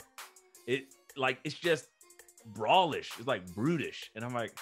I already get enough of that, but a better version of that with the Brawling Brutes. I don't care about this. And they're the champions, so it's just hard for me to like it. So, Dub, tell me why this was your match of the night. I'm not going to say it was my match of the night, but I could watch Gallus and the Creed brothers have matches for the rest of forever. They just seem to work so well together. And that's partly due to because, like, Gallus is just so slow and brooding. And the Creed brothers, they're just freak athletes. Like when Brutus isn't missing that Brutus bomb, it's one of the coolest things to watch on television. Yeah, I was so proud of him. And then Julius Angle, I mean, he out there just working. Julius Angle. Yeah, I don't know how many perks he popping, but he just be out there ready for work. You got him from Jakara, so. Allegedly, let's not get sued. But I wasn't mad with Gallus winning. I do want to see them add another tag team in it because obviously they're not going to put the belts on the Schism. They just going to have them guys keep getting title shots until they quit. But yeah, they're there to make tag teams better until they leave. Period. Yeah, that's it. Make GYV a thing again. They tried to make it a thing again. Can we get hats to say that? Let me book the territory. We should. Red hats to like make GYV great again. I'm here for it. But yeah, I would love for them like to add a third tag team into this mixture of these teams. Can we? I'm sorry. Can we also make a T-shirt that for a bet purposes that Dub has to wear if he loses like another major pay-per-view poll or anything like that? The next event we go to, he has to wear "No Swirl in This World" shirt. And can we get it like Can we make it airbrush like we used to do T-shirts back in the day? Like it's an ice cream cone. It's an ice cream cone with like vanilla and chocolate swirling, and it's just a big like censored red neck. Like, yeah, I would love that. Jesus Christ, you gotta be terrible. No, can't have it. Okay. Dr. E. Raymar. Dr. E-Mar. But speaking of swirls, Germans donations. Speaking of swirls, guys, it is Tiffy time. Ooh, she got her crowning moment as she defeated Lyra Valkyria in what was a much better match than I thought it was going to be. E-Ray, I know you sent out the text like right after that match started. I was in the pool with strippers. Tell me what you thought about that match watching it live. My first thought was, Dub, did you get your shots? And then shortly after, I was like, oh yeah, there's no shot to cure what you got. I forgot. I was like, damn it, Dub got to be careful out here. I was like, you got to wear like a man fanny. But other than that, I thought the match was better than I expected. It did its job because it actually I came into the match thinking there is no way Lyra Valkyria is winning this belt. Not at fucking all. Felt the same way. As the match continued to go on and she started doing stuff and she started working the leg, all her legs hurting, selling the gimmick, I started to believe, like, could they possibly push her to the top? Like, that would be crazy. Because I feel like she was a title contender in NXT UK from what I've heard. Or so we've heard. Or so he's watched with his own eyes. Bloodshot in a dark room. 3 a.m. A-Dub's house. 3 a.m. like Law and Order. The Gallus match is over. It's time for a Lyra Valkyria match against Blair Davenport. Oh, I'm so tired. A-Dub boys. For all the wrong reasons. Right. A-Dub boys on top. Like, why is it nothing but Blue Chew wrappers and Code Red bottles everywhere? Right. Bloods and Crips. Right. Arn Anderson everywhere. Oh man. Okay. Back on track here. B.A. E-Ray, were you finished with your take? No, I guess that's all I had. Dub is shush. Don't you silence me, Dub. It's over. He silenced me. Go ahead, B.A. What you got? To y'all points, that match did go harder than what I expected. I knew, and I'm sure everyone else knew, kind of watching and in this podcast, that the Epiphanies was gonna epiphanize, and they did. She did. So Tiffany did what she was supposed to do. No.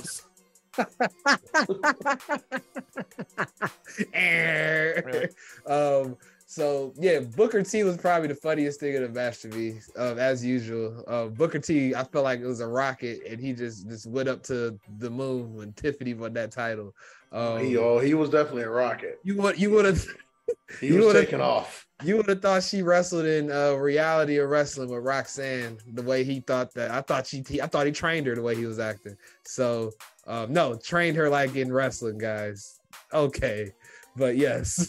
I love that people can't. This is an audio podcast, so when we just don't say nothing, I just had to say it. I just had to say it in case the listeners inferred other things, because things can always be inferred on this audio media we're on. So yeah, I will be quiet now. And Tiffany Stratton won because he was supposed to. Back to you, E-Ray. Oh man. So that was going to be my question. I wanted to ask: do y'all think that Tiffany should have won? Did they make the right call in this case? Yes. If they wasn't gonna do it the way I booked it with Cora and Roxanne, then yes, they definitely didn't. Yeah, boy, did they? Yeah, it was time to put the rocket on her. They tried the Roxanne thing. It was cool for a minute. They know they got a steady hand with her for the next 30 years. Cora's gonna have her shot, but Tiffany, like, they struck fire. But what was interesting about Tiffany is her promo on Tuesday. She struggled. That was tough, man. I felt bad for her. This is why I was saying maybe it was too early. So I didn't feel the same. I thought, in a pinch. I know you're a big Lyra Valkyria fan. I totally get it.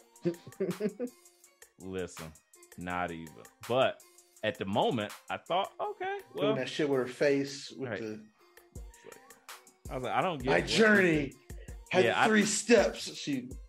I didn't get fresh out of Lord I of the feel like Rings. there's like a witchcraft golf chick requirement on NXT 2.0. Like, right.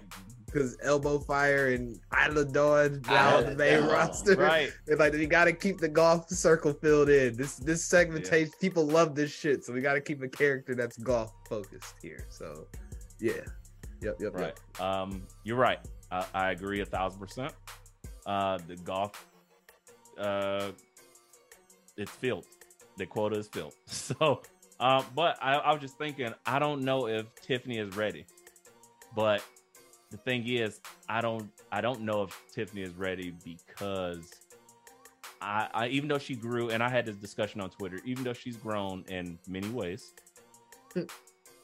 I just don't know if it was enough to put the title on her yet.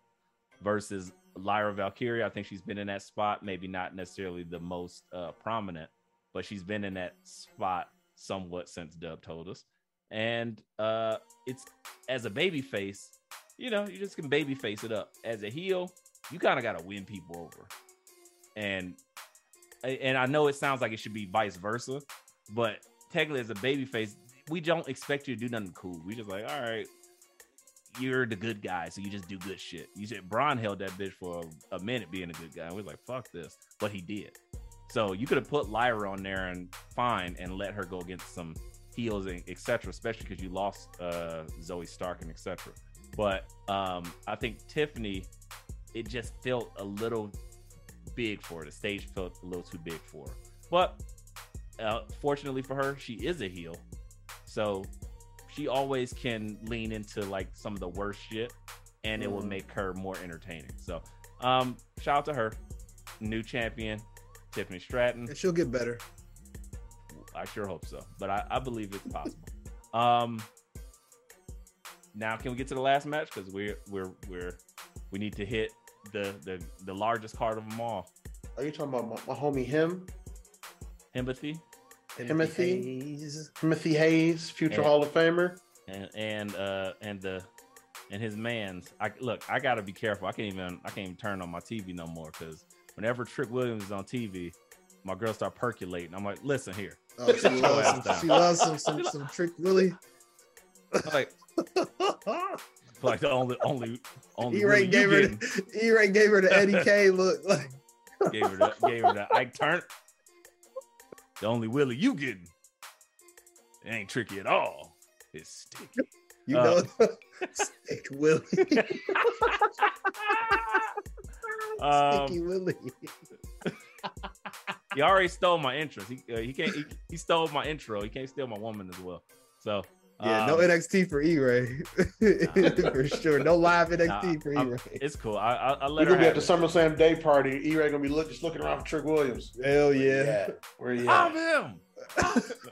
Nah, it's fine. I let her have it, because I have my faves. So I was like, we've already been in the presence of Hank royalty. Dolan? Yeah, them Dolans. And it I is what feel it is. you. No, I feel you. VA's the same way when Nikita come around. I get it. Huh? Huh? What?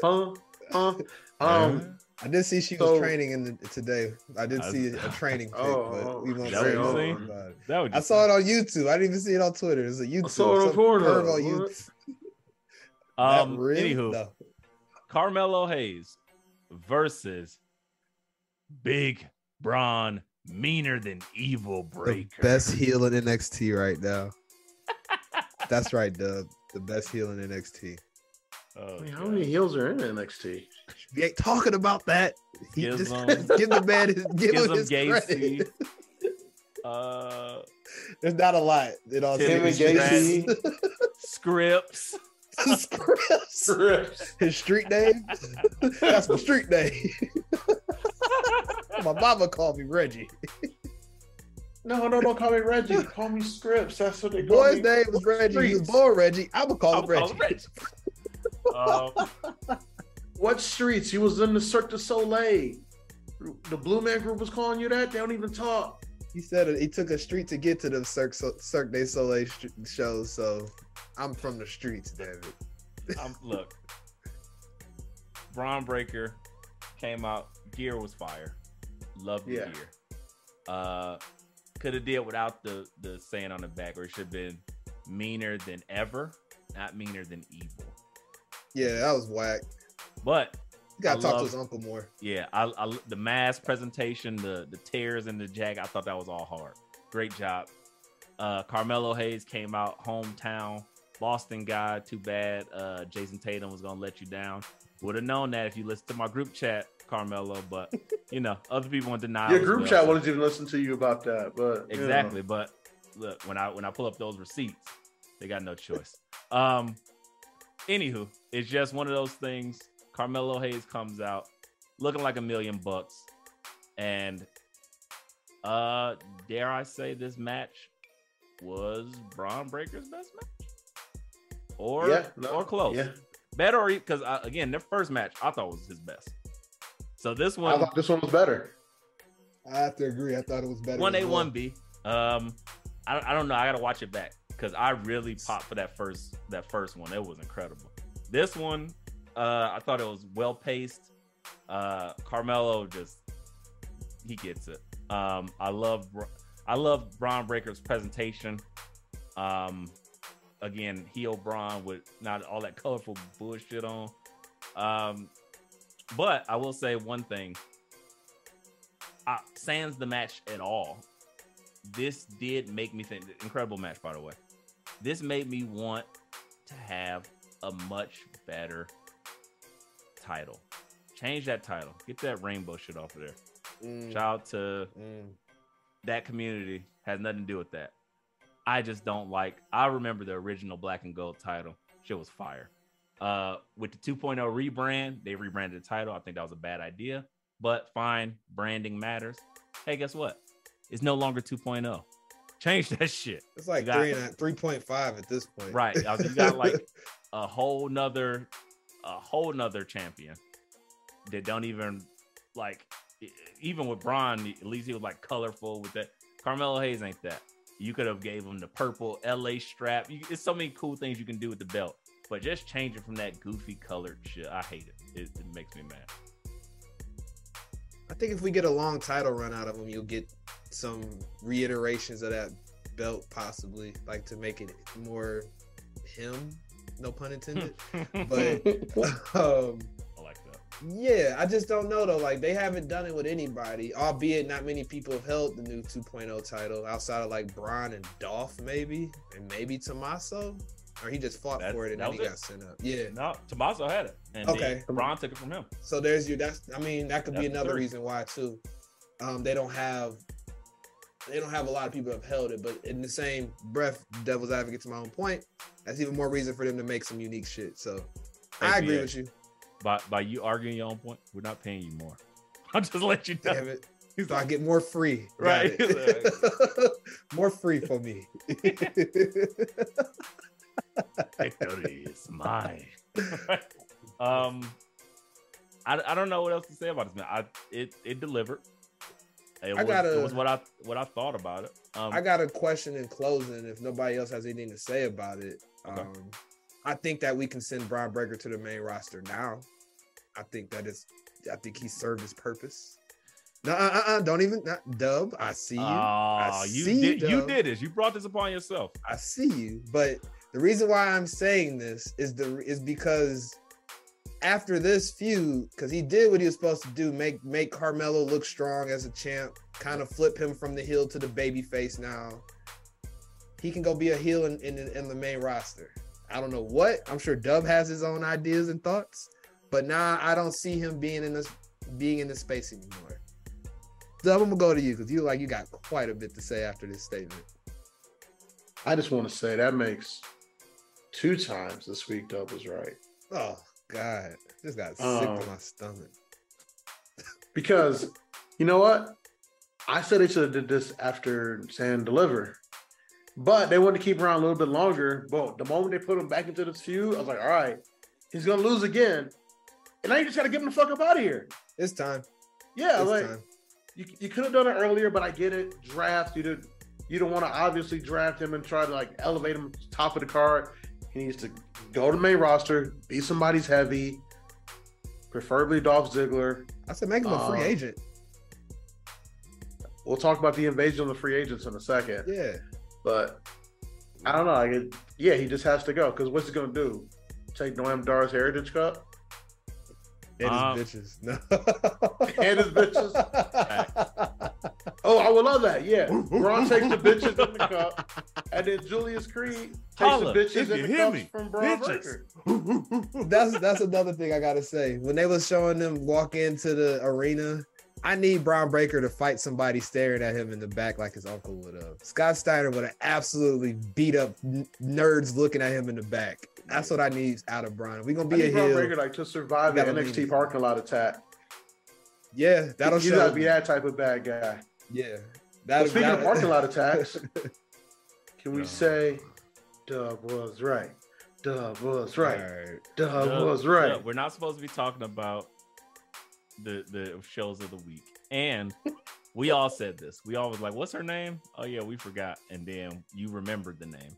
So technically, you were right, but technically, and you got your props on Twitter. We'll move on. The world knows you were right.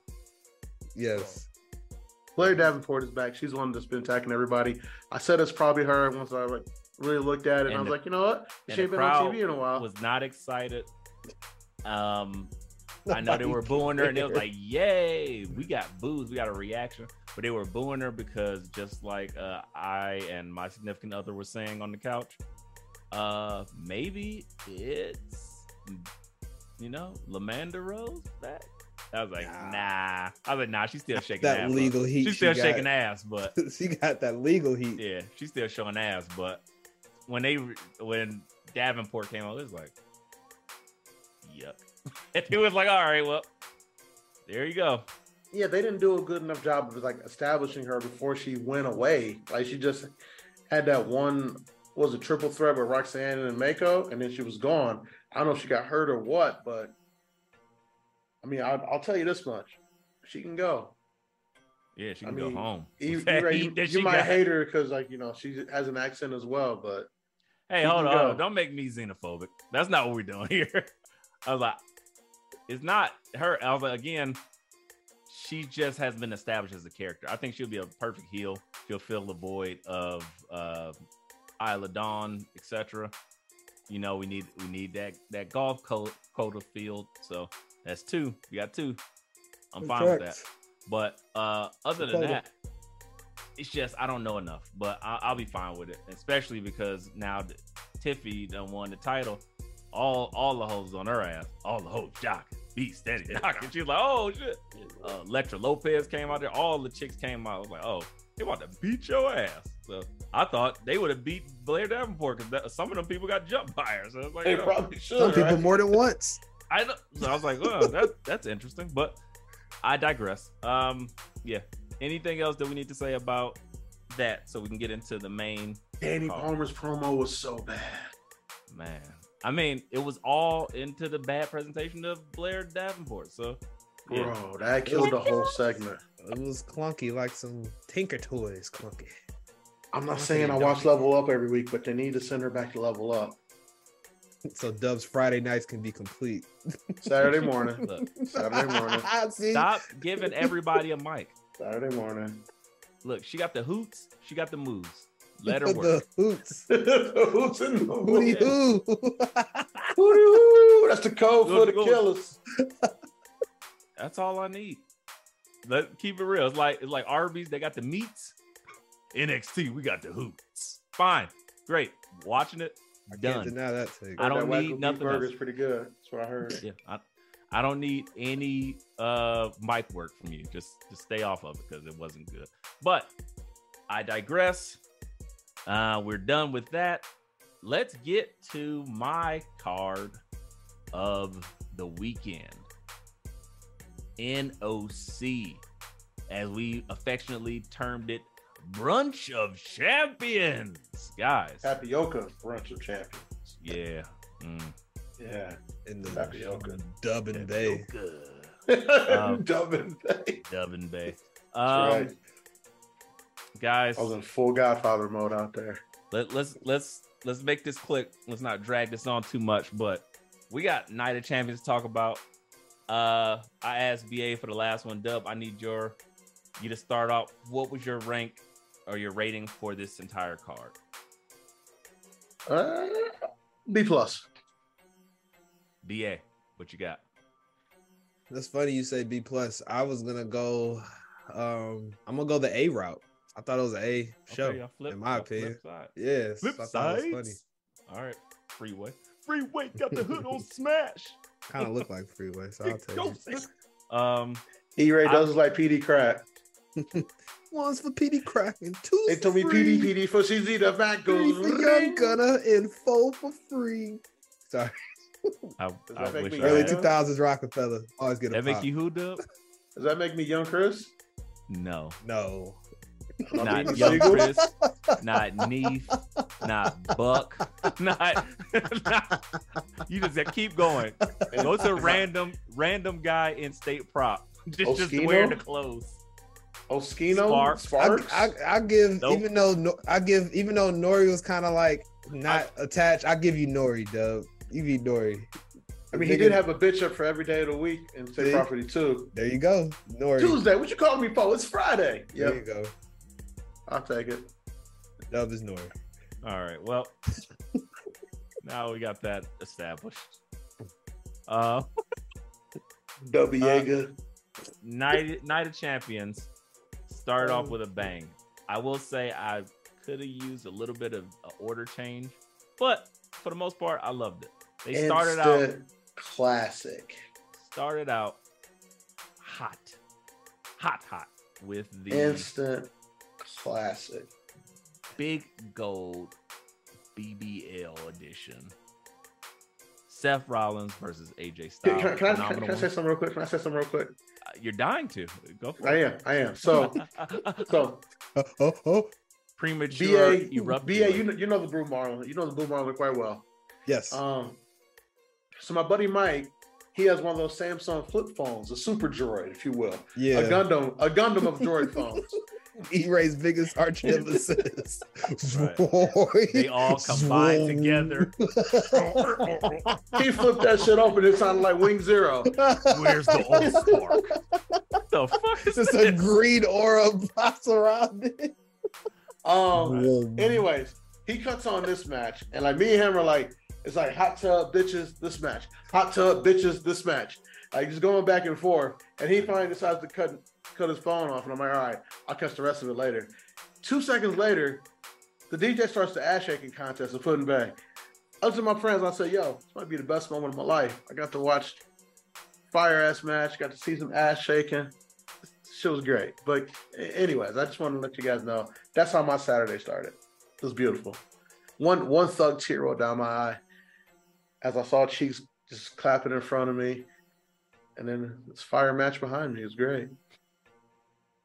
All the matches. I want to go back to Clinton Bay. Dub is all swirled out. Sorry, the ice cream machine is no longer working. This is It's McDonald's. like McDonald's. Hell yeah, bitch broke. But Till next year. I gotta say, instant classic is correct. I watched that match twice. I watched it back. First time I enjoyed it. The second time I was like, holy fuck, it was so good. Seth, he came out in these big ass ruffles, cheetah print ruffles, incredible. Looking like King from Tekken. That shit was incredible. All he was missing was a tail and the mask. I was like, this is great. AJ Styles, phenomenal as always. And yeah, man, they put on a classic, and I was like, this is so good. And the way it ended with the first, it was AJ Styles went for the pedigree, got the pedigree, didn't get enough of it. Seth trying to do the stomp, his knee gives out. It was like, oh man, they're just hitting you in all the right spots with all the right spots.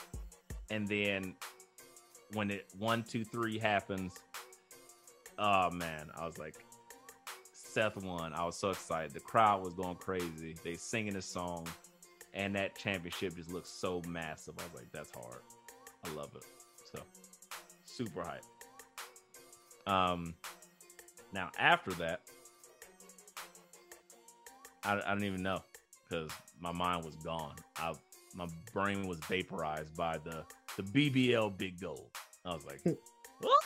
I was like, I think I need that belt. I might have to make a purchase down the road. Yeah, that's on the list.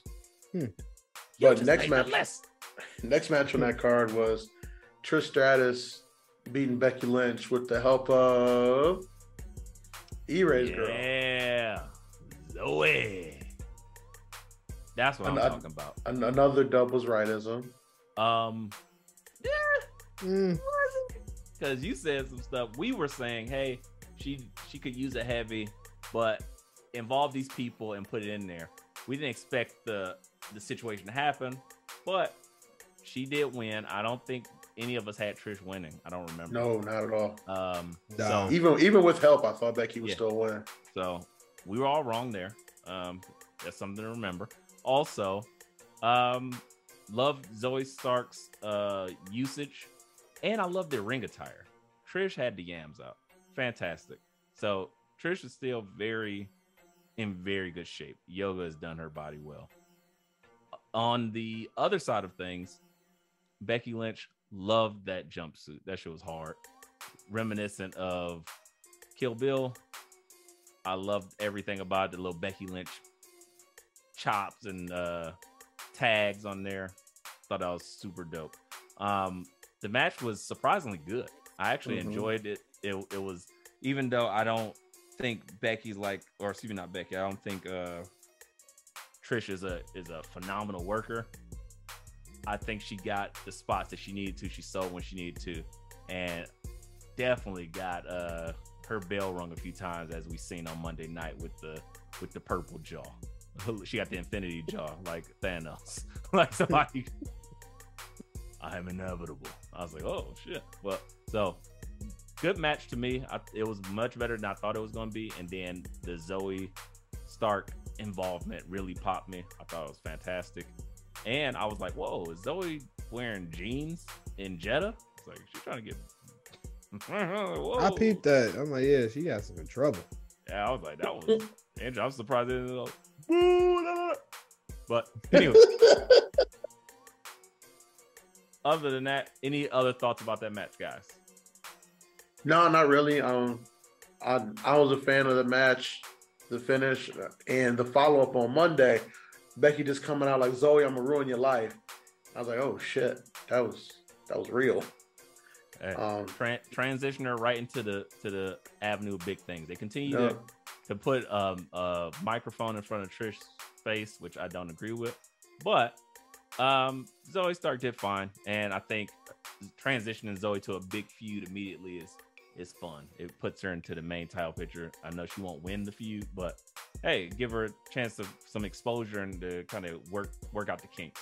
So perfectly fine with that. Next match. Gunther chopped Mustafa Ali all the way back to NXT. Literally. Mustafa Ali, he got some moves in. Like it was a good match. Like Mustafa Ali, phenomenal worker. And Gunther's Gunther, man. Like he's just an unstoppable force at this point. B.A., are you same thoughts? Yeah. Yeah, I think it did good things for both gentlemen, honestly. It of course made Ali look way stronger than they ever have made him look. So he got that chop that turned him inside out. Yeah, I mean, you his titty into the third row. You fight with a lion. You fight with a lion long enough, he gonna bite your ass, and that's kind of where we was at when that happened. But before that, so like you said, Ali got some shots in, made the match believable. Gunther sold pretty well for the shots he got in. The match played out at the end as it should have. Gunther should not have lost that belt. I just want him to pass bitter ass honky tonk man's record, and I'm cool with what they do with Gunther after that. So, yeah, this match helped both of them, in my opinion. No complaints. Chopped him so hard, he thought, I wonder what the weather's like in Orlando right now. Yep. Let's find out. And I loved his involvement there. I was like, oh shit. He felt like a big deal watching him stroll into the arena. I was like, okay, I see you. Red. And it was just straight, like he didn't play heel or face. He's just like, hey, I'm just here for a while. My chest hurt. No, y'all got a good medical staff. He came up and said, free agent Mustafa Ali, baby. And I was like, that's how you do free agency right there. You're like, it worked. I was like, oh, I love this. So very happy for that. Maybe that same free agency will get Von Wagner off my TV for as long as possible. But good luck. Yeah. Wait, isn't Von Wagner doing a therapy session with his parents next week? Next. I can't wait to talk about that. Next up, Asuka, in the surprise of the evening, defeated Jane Cena by pinfall. Another one we all agreed was going to be Jane Cena prevails. Yeah, this was the shocker of the evening, in my opinion. Yeah, I didn't. I didn't expect this at all, for her to drop it overseas. Okay, so same question posed to y'all. Now y'all got a little more energy to it. Was this the right call? Like we talked about the Jade earlier, losing 60-0. Was this the right call for Bianca Belair? I've been thinking about this since it happened at Night of Champions with that crowd. I'm indifferent, bro. I don't think I can give a definitive yes or no. I think it depends on what they do with her after for me to give that. a fair shake. The only reason I would say this is the right thing to do is because Bianca's on SmackDown. Like at some point, reason. both of those titles. Now we got 2 Raw. But so is Asuka. Asuka's on SmackDown. Correct. That's why I said that's a pretty shit reason. That's why she's fighting. That's why she's fighting her. No, because as soon as she came out to do her little celebration of having the Raw title, she came out. Asuka didn't say a word with the Joker, Jack Nicholson Joker hands, and yeah, like okay. I'll put you like this. This is the right move. If next up we get Rhea versus Bianca for that SmackDown title. No, that's horrible, dude. That's weird. You don't want Rhea versus Bianca? No, not right now. Yeah, that's a horrible time. Give me that at Dub 40, man. Yeah, like, let's shame Dub to death. Give me that at SummerSlam and Mania. What? Like, give it to me twice. You crazy? Yes, dude. Talk about spoiling the money. Only got so much underwear, man. He trying to blow lows left and right. Like, god damn. Did we just say we seen a match redone? Like, this isn't, and we're gonna get there. This isn't Cody and Brock 7. Yeah, like I said, do it at SummerSlam and at Mania next year. That's like 8 months apart. The better question is, does Bianca get any sort of get back opportunity? Is the biggest question. That's what I want to, because again, she said I want my lick back, and she got missed it twice. Then the third time, she just rubbed in her eyes. Yeah, that was cold blooded. Like some big, that was cold blooded. I was like, she got her good that time. I was like, that was good. Like that was some good heel shit. She literally pulled a Chun Li. She said, I was shocked. I was low key like, if we gonna have her lose, that's a good way to have her lose because it's off of some dastardly heel shit. Like she didn't lose the title clean. So we gonna lose the title. I'm not gonna be too upset about that. My thing is this: I don't like that she lost on this card. I think this card didn't need that. Number one. And it felt like really abrupt. I felt like this would have been a better serve at probably Money in the Bank. And sure, it could have been against Asuka, but I don't think they needed to redo this here. They should have waited, saved that up, kept building it up, then had Money in the Bank and do it at Money in the Bank. I think that's a much better time to do it because then the women win the Money in the Bank. Maybe you have that person run out and almost try to surprise Asuka and she get missed it, or whatever. But that just includes a little bit more to it where it's like, oh, that's a good shocker. I don't want to, like, again, the Saudi Arabia crowd was a little weird, but I didn't need that here. For some reason, it just didn't connect with me, and I was like, I think that's low-key why it happened. I'm sorry to cut you off, but yeah. I mean, that's fine. I just didn't enjoy it there. And number two, I think somewhat to what you said, I think that it depends on how this plays out for Bianca, but is she ever gonna get her lick back? I don't. What is it next for her? Does she take off some time now and then reemerge? That would be good because I would like to see what happens next. Or does she get a rematch and then what? Does she lose again? And then Asuka just now has a number? I'm not big on mandatory rematches. Like, yeah, I'm not big on those at all. I mean, if she ain't say I need to get my lick back, I would agree with you, Dub. But she kind of caught a shot. So that's the thing. But I would say this: if you're gonna do it, you gotta go all in on Asuka. Do not let Vince sit there and mute her no more. Asuka, if we hadn't forgot, is the only undefeated NXT Women's Champion. She never lost. Like LeVar Ball, never lost. So she just left the title. Like I'm done.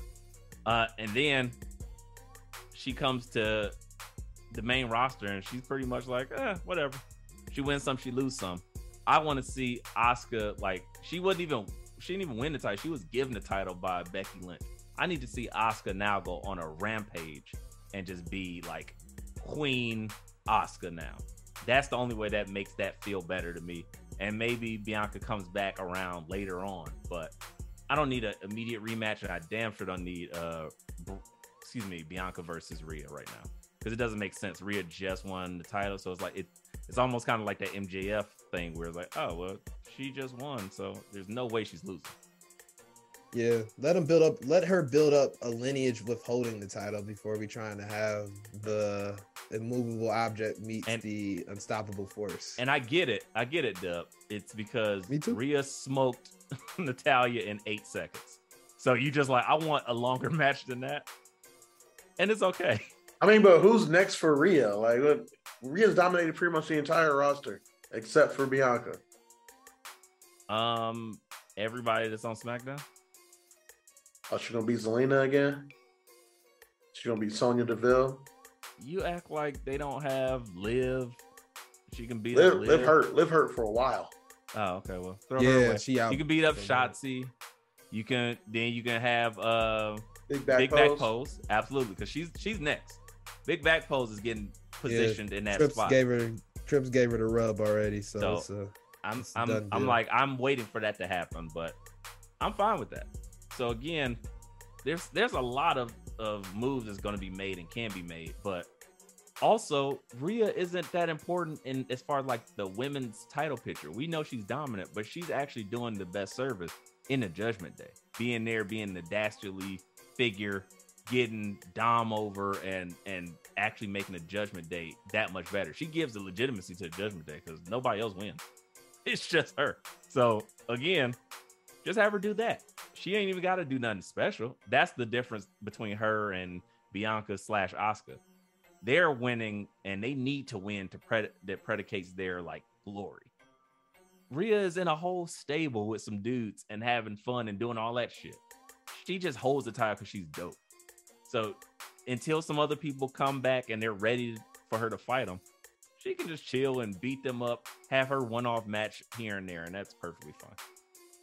But here's the thing. Y'all talking about you don't want Rhea versus Bianca, assuming that Bianca's going to win. I would say you get that to me at SummerSlam and Rhea wins. No, that's the whole point. If they have the match, I know Bianca's not winning because Rhea just got the title. But then you give it to me again at Mania, and you build the Black John Cena where they've always built up a John Cena. You ever go on a run, she wins the Rumble or Elimination Chamber or something like that, and you know, and then she gets a moment. You sound like the dude that got the girl's number and just like, can we fuck right now? Right now, it's too soon. Dinner. Fuck Netflix and shit. Right now. P&B. He didn't even hit her with what you doing. He didn't even hit her with the WID text. He just like, fuck. Yeah. Right. You hit her with this emoji right here. Yes. Donut. Droplets. Finger. Whoa. Lips. Wild boy. Peach. Wild boy. Right? Eggplant. Wild boy. We don't need no pizza, Duck. We don't need no pizza. We got food there. Put a wild place, guys. There is. All right. Next. That Cameo's pizza was hitting. Hey, stay on chicken Alfredo pizza. Chicken Alfredo pizza. Plenty of Alfredo sauce everywhere. Jesus. Do we want to talk about Rhea versus? We already did, Dub. Keep up. Okay. All right. So much tapioca on his mind. It's blood in his brain. 8 seconds on her birthday. Happy birthday, Natalya. You're taking the L. Here's a gift for you. L. That was hilarious. And I ain't talking about Louis Vuitton. They love embarrassing her. I don't know what she did. I cut the cheese. As they say, the sins of the father. I don't know what Anvil did, but she paid for it. Facts. All right. So now we get into our main events. We got Brock versus Cody. Cody did the pass out finish. Did y'all like this match?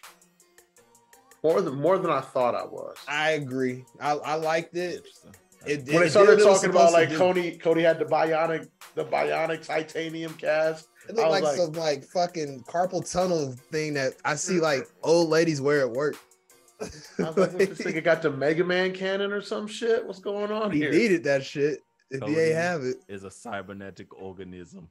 I think at this point, it's like Cody Rhodes at one point said we can rebuild him and make him stronger, and I was like, wait a minute, Cody Rhodes is not the $6 million man. I have a turn into it. Let me show you. Okay, Cool. Yeah, they just building that story, man. This is just a chapter in the Cody story. Okay, so let me ask y'all this. We kind of knew what was happening. We knew Cody wasn't going to win, but they gave him an out. It's kind of weird that he passed out from a Kimura, but I get it. Pain. Cool. Pain tolerance. He wanted to win that bad. Yeah, not everybody's the Ilya Dragunov. Do we get Cody and Brock 3 at SummerSlam? I think you get it at Money in the Bank. And I would say if Money in the Bank wasn't in London, I would say SummerSlam. Exactly, and that's why I said it's going to happen at Money in the Bank. Yeah, but because it's in London, yeah, because they're probably not giving them Drew. So I was thinking, I thought it might be too soon because it's only a month away, and if he had a broken arm, they were going to try to give him some time. Nah, he just wrestled after 4 days after allegedly breaking it. So I think that gimmick's kind of dead. As far as but then he just Cody wrestled a Hell in a Cell match with a broken titty. Yeah, outside of his head getting chopped out. And then he disappeared for a day after breaking his titty. He wrestled a Hell in a Cell match. Right. You think he's not gonna wrestle 4 weeks after break? You think he's not gonna wrestle 4 weeks without a broken arm? What? After getting tapped from, I don't know. Okay, well, it was on site on Raw. Yeah. He said, "I will show up to work every week." Yes, and it's down. This is Cody, man. This is what he do. Okay, when you decide to show up to work, Cody I'll beat your ass. Got it. Cody in the bank, man. I don't know what's gonna happen at SummerSlam, but Cody in the bank is. I put money on that. Okay. Well, yeah. Let me put you like this, E. Right? Yeah. Like, you definitely don't want to put Cody in the Money in the Bank match, and you have to have Cody over there. Correct. Exactly. Great point. I guess. So why not, have him 75% healed up and then slay the beast? Because put him in Money in the Bank and just have him do a decent job and lose. Instead of having, because you don't need to do a lot with your broken arm. We get it. You got a little cast on your arm and you don't got to face Brock. That's what I'm saying. And then he couldn't win. He might be in the final 4, or maybe he's in the last 8 of the Money in the Bank and he get eliminated because of Brock or something. That hurts him. That hurts him worse than losing to Brock, in my opinion. Than to lose. Those are all. Let's keep it a buck. The most of the fodder of the Money in the Bank matches are going to be people that have never been in the main event space, right? No, that's fair to say. So it's Nakamura and Ricochet right now. They both main evented title matches. Yeah, I should say people that are on a trajectory to be in the main event space. From what we've seen and presented. Again, right now, it's Nakamura and Ricochet. I don't know if they're on a trajectory to go in the main event space. Thank you. Either. That's my point. Is you have Cody, who's been prominently featured since he came back from the titty surgery. All of a sudden. Oh, yeah. Never mind. My bad. For some reason, I'm thinking about Royal Rumble. That's all I was like, bro. On my brain. I'm like, I don't know. He can just come in and be the final. That's why I said be the final. I forgot. It's only so many spaces. So yeah, if it's only 5 people, no. Cody shouldn't be in that. You're right. Agreed. That's not for him. Not at this stage. Nah. But I get where you're getting at. But it makes more sense for them to get rid of this and be done with it, and Cody going to something fresh at SummerSlam, because I have a feeling Cody's gonna be in these random feuds until WrestleMania, pretty much. Probably. So this is what it is. Story a year later, because as we're going to the last thing we need to talk about this evening, the bloodline is imploding. So I feel like that is now all the opponents that we need for Roman Reigns for the next 7 months. That's a good point. Fair. Yeah. I didn't think about it like that. Roman versus Jimmy. Roman versus Jay. Roman versus Solo. Done. There we go. Yeah. And some iteration. And then he probably whoops all their asses and keeps the belts through each of them fights. And then he somehow loses Paul Heyman, a part of this. And basically he has to be completely alienated. And then that's when Cody is like, it's time to finish the story. That's right. He was like, he was like, you didn't beat me. Solo and the bloodline beat me. So that's how he can challenge him and get it over. So I'm holding out hope for that. But with that said, there was an implosion of the bloodline because first I have to, before I even get to that, I'm burying the lead. Sami Zayn and Kevin Owens came out in Jeddah and never been there before. I never thought I'd see Sami Zayn on a card. Sami Zayn came dressed in the garb, traditional garb, and speaking Arabic, and it was amazing. I was so excited. I was so hyped. I like actually felt the feels for this one, and I was like, holy shit, super dope. Did y'all care about that at all, or was that just me? I was just super hyped. No, I loved it. Like, you could tell Sammy was like, he was really in his moment there. Like, and they embraced whole it. weekend. Yeah. That was I loved everything about that moment. And like, I love that even Roman was standing there like, what is he even saying? And yes, Noah told him. It was great. Perfect, like, play off of that. And it wasn't like he wasn't even trying to like cater to us in any way, shape, or form. Like the American, the other wrestlers, he's like, no, this is for me and the people. And he just giving it up. And I was like, I love that. Then the match starts. Fantastic. They're going back and forth. Great stuff. It was a typical Roman match. He's giving up all the stuff. Solo looks fantastic. $1 million as they built him up to be. Kevin Owens, what more can you say about that man? He's great. Him and Sami Zayn just work so well together. Anytime they're in a match, regardless if it's friend or foe, it's going to be a banger. This match delivered, and then things got crazy.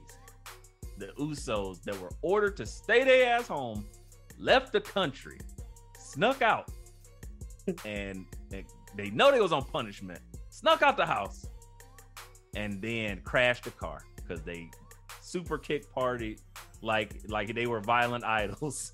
He gave Solo Sikoa, their brother, a super kick to the face, knocked him out, and cost him and Roman the titles. Roman spazzes out. Sammy and KO sneak out there and they laugh and they joyous. Well, no, you're burying part of it. Oh, after they super kick Solo, Roman comes in the ring and tells him to get out of there and mushes Jimmy in the face again. There's only so many times you can. Jay, you're right. There's only so many times you can mush a man in the face before you get super kicked. And that's what happened. Jimmy pulled the trigger on that super kick. And Jay, being the Stockholm Syndrome guy he is, why you do that? Why you do that? You know, Jay just trying to keep the family together. At this point, Jey Uso is like the Jackson's mother. Like Jackson, he's just a mom. He's just like, he's like the youngest child that don't understand. This is just what happens when mommy and daddy fight. You can't do anything about it. You need to just go to bed. I think he does understand. He's like, "Why, thanks, B.A." Like, thinks that he can any more stories can save something. You all right? But they can't. I'm okay. I promise. This has been another session of B.A.'s therapy. I'm sorry, Mama. No. I'm sorry, Mama. I never meant to hurt. We didn't have a toy box. No, this is this is definitely one of those matches where it was like the pieces helped build to the whole, and I was like, man, this is incredible. It was already good. They already had all the pieces there, the characters there, the tension, and then when the super kick happened, then the mushing happened. It's like, oh, it was like, I wouldn't let that nigga do that to me, dog. He was like, oh, and he was like, this is my brother. Wow. And let him have it. It was like, yo, why you do that? He was like, you should have did this a long time ago. Then he hit him with another one. Another one. And then that was the part that sealed it for me, that he did it again. Yeah. He was like, nigga, I'm fully committed. That's like, and he said he was the tribal chief, man. Yeah, he was like, woo, look at me. And then he had to get Jay out of there because Jay didn't know what to do. He's like, oh shit. Jay was like Kale and Kid. Here it goes. Here it goes. And he had to walk out. So I was like, cool. He left, and that's when they got the win. And now they left us like, what is going to happen Friday? We are on the edge of our seats. Solo, Jimmy, Jay, Roman. There is going to be consequences, and we got to see it. So I can't get enough. I'm excited for that, but that is it. Guys. So much emotion. Just wrestling. Anything else that you want to get out of here before we get out of here? When it's done right, there's nothing better than professional wrestling. And that to build up to that scene and then that scene, like everything done right. Full explode. Yeah, full explode. That's when the shoe should have exploded right there when Jimmy kicked Roman. Facts. Just like what was that? That was the fury of the gods. And ladies and gentlemen, that is called a comedic callback. You're welcome. Good job, Dub. It's not even worth even adding a joke that I had in there. So I'm gonna close. Guys, this has been another fantastic episode of Let Me Book the Territory. Again, we told you if you listened all the way to the end, we're going to make sure we covered ROH. So after we tell you where you can find us, we're going to do a whole ROH breakdown. You just wait. Dub, let the people know where they can find you. Ladies and gentlemen, the Embrace the Turn Up podcast is finally coming back next week. I don't have my in-home studio set up, but we're going to go digital. We're going to recap every single story from Put-in-Bay that we can tell that won't get people fucked up. So not a lot. So not much. All right, just tell me in a group chat. Tell me in a group chat. A lot happened. We might recap the stories and change a lot of the names. And if you got me in a group chat, I'll tell you who's who and what's what. Other than that, Twitter, Instagram, ADUB1220. Hit the follow button. I'm gonna fuck up your algorithms with smut and wrestling and hip hop takes, not necessarily in that order. That's one half of the Nasty Boys for you. Thank you, Dub. B.A. Let them know. Y'all already know y'all can find me running the Twitter handle at Let Me Book Pod. All the tweets. It's all B.A. I gotta give a shout out to my fellas this weekend, specifically my brother E-Ray. He held it down greatly. This is a busy weekend for all of us, so E-Ray did a lot of heavy lifting, more than he typically does on the handle, because he's usually running his own shit. So thank you, E-Ray. But outside of that, typically you'll see me there.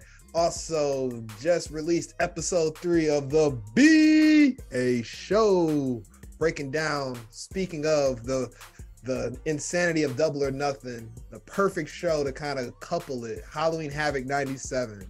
Very much similar like to this Double or Nothing show. Some fire ass matches, some matches we were all scratching our heads at, and then a crazy psychopathic ending. Tune in to hear our breakdown of it. Outside of that, is all I got for you, fellas. Guys, and me, E-Ray, the quasi bad guy. You can find me at E_RAY_the bad guy on the Instagrams. You can find me on Twitter at E_RAY the hipster. Also, Binge Flicks and Chill coming back next week with the beginning inaugural kickoff second season episode, Wakanda Forever. Talk about Black Panther, nigga. It's gonna be dropping next Tuesday. Also, you can find me at Inaudible Ruckus this coming Saturday. So listen to it and get to it. Other than that, guys, I mean, I think you guys know how this goes. Like B.A. says, swirl the world. Like Dub says,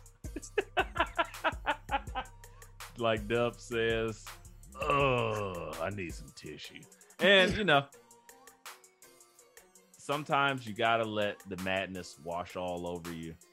If it's too sweet, deal with it. Take a bath. And we're out of here, guys. It's a whole thing of ROH coming right at you. Never.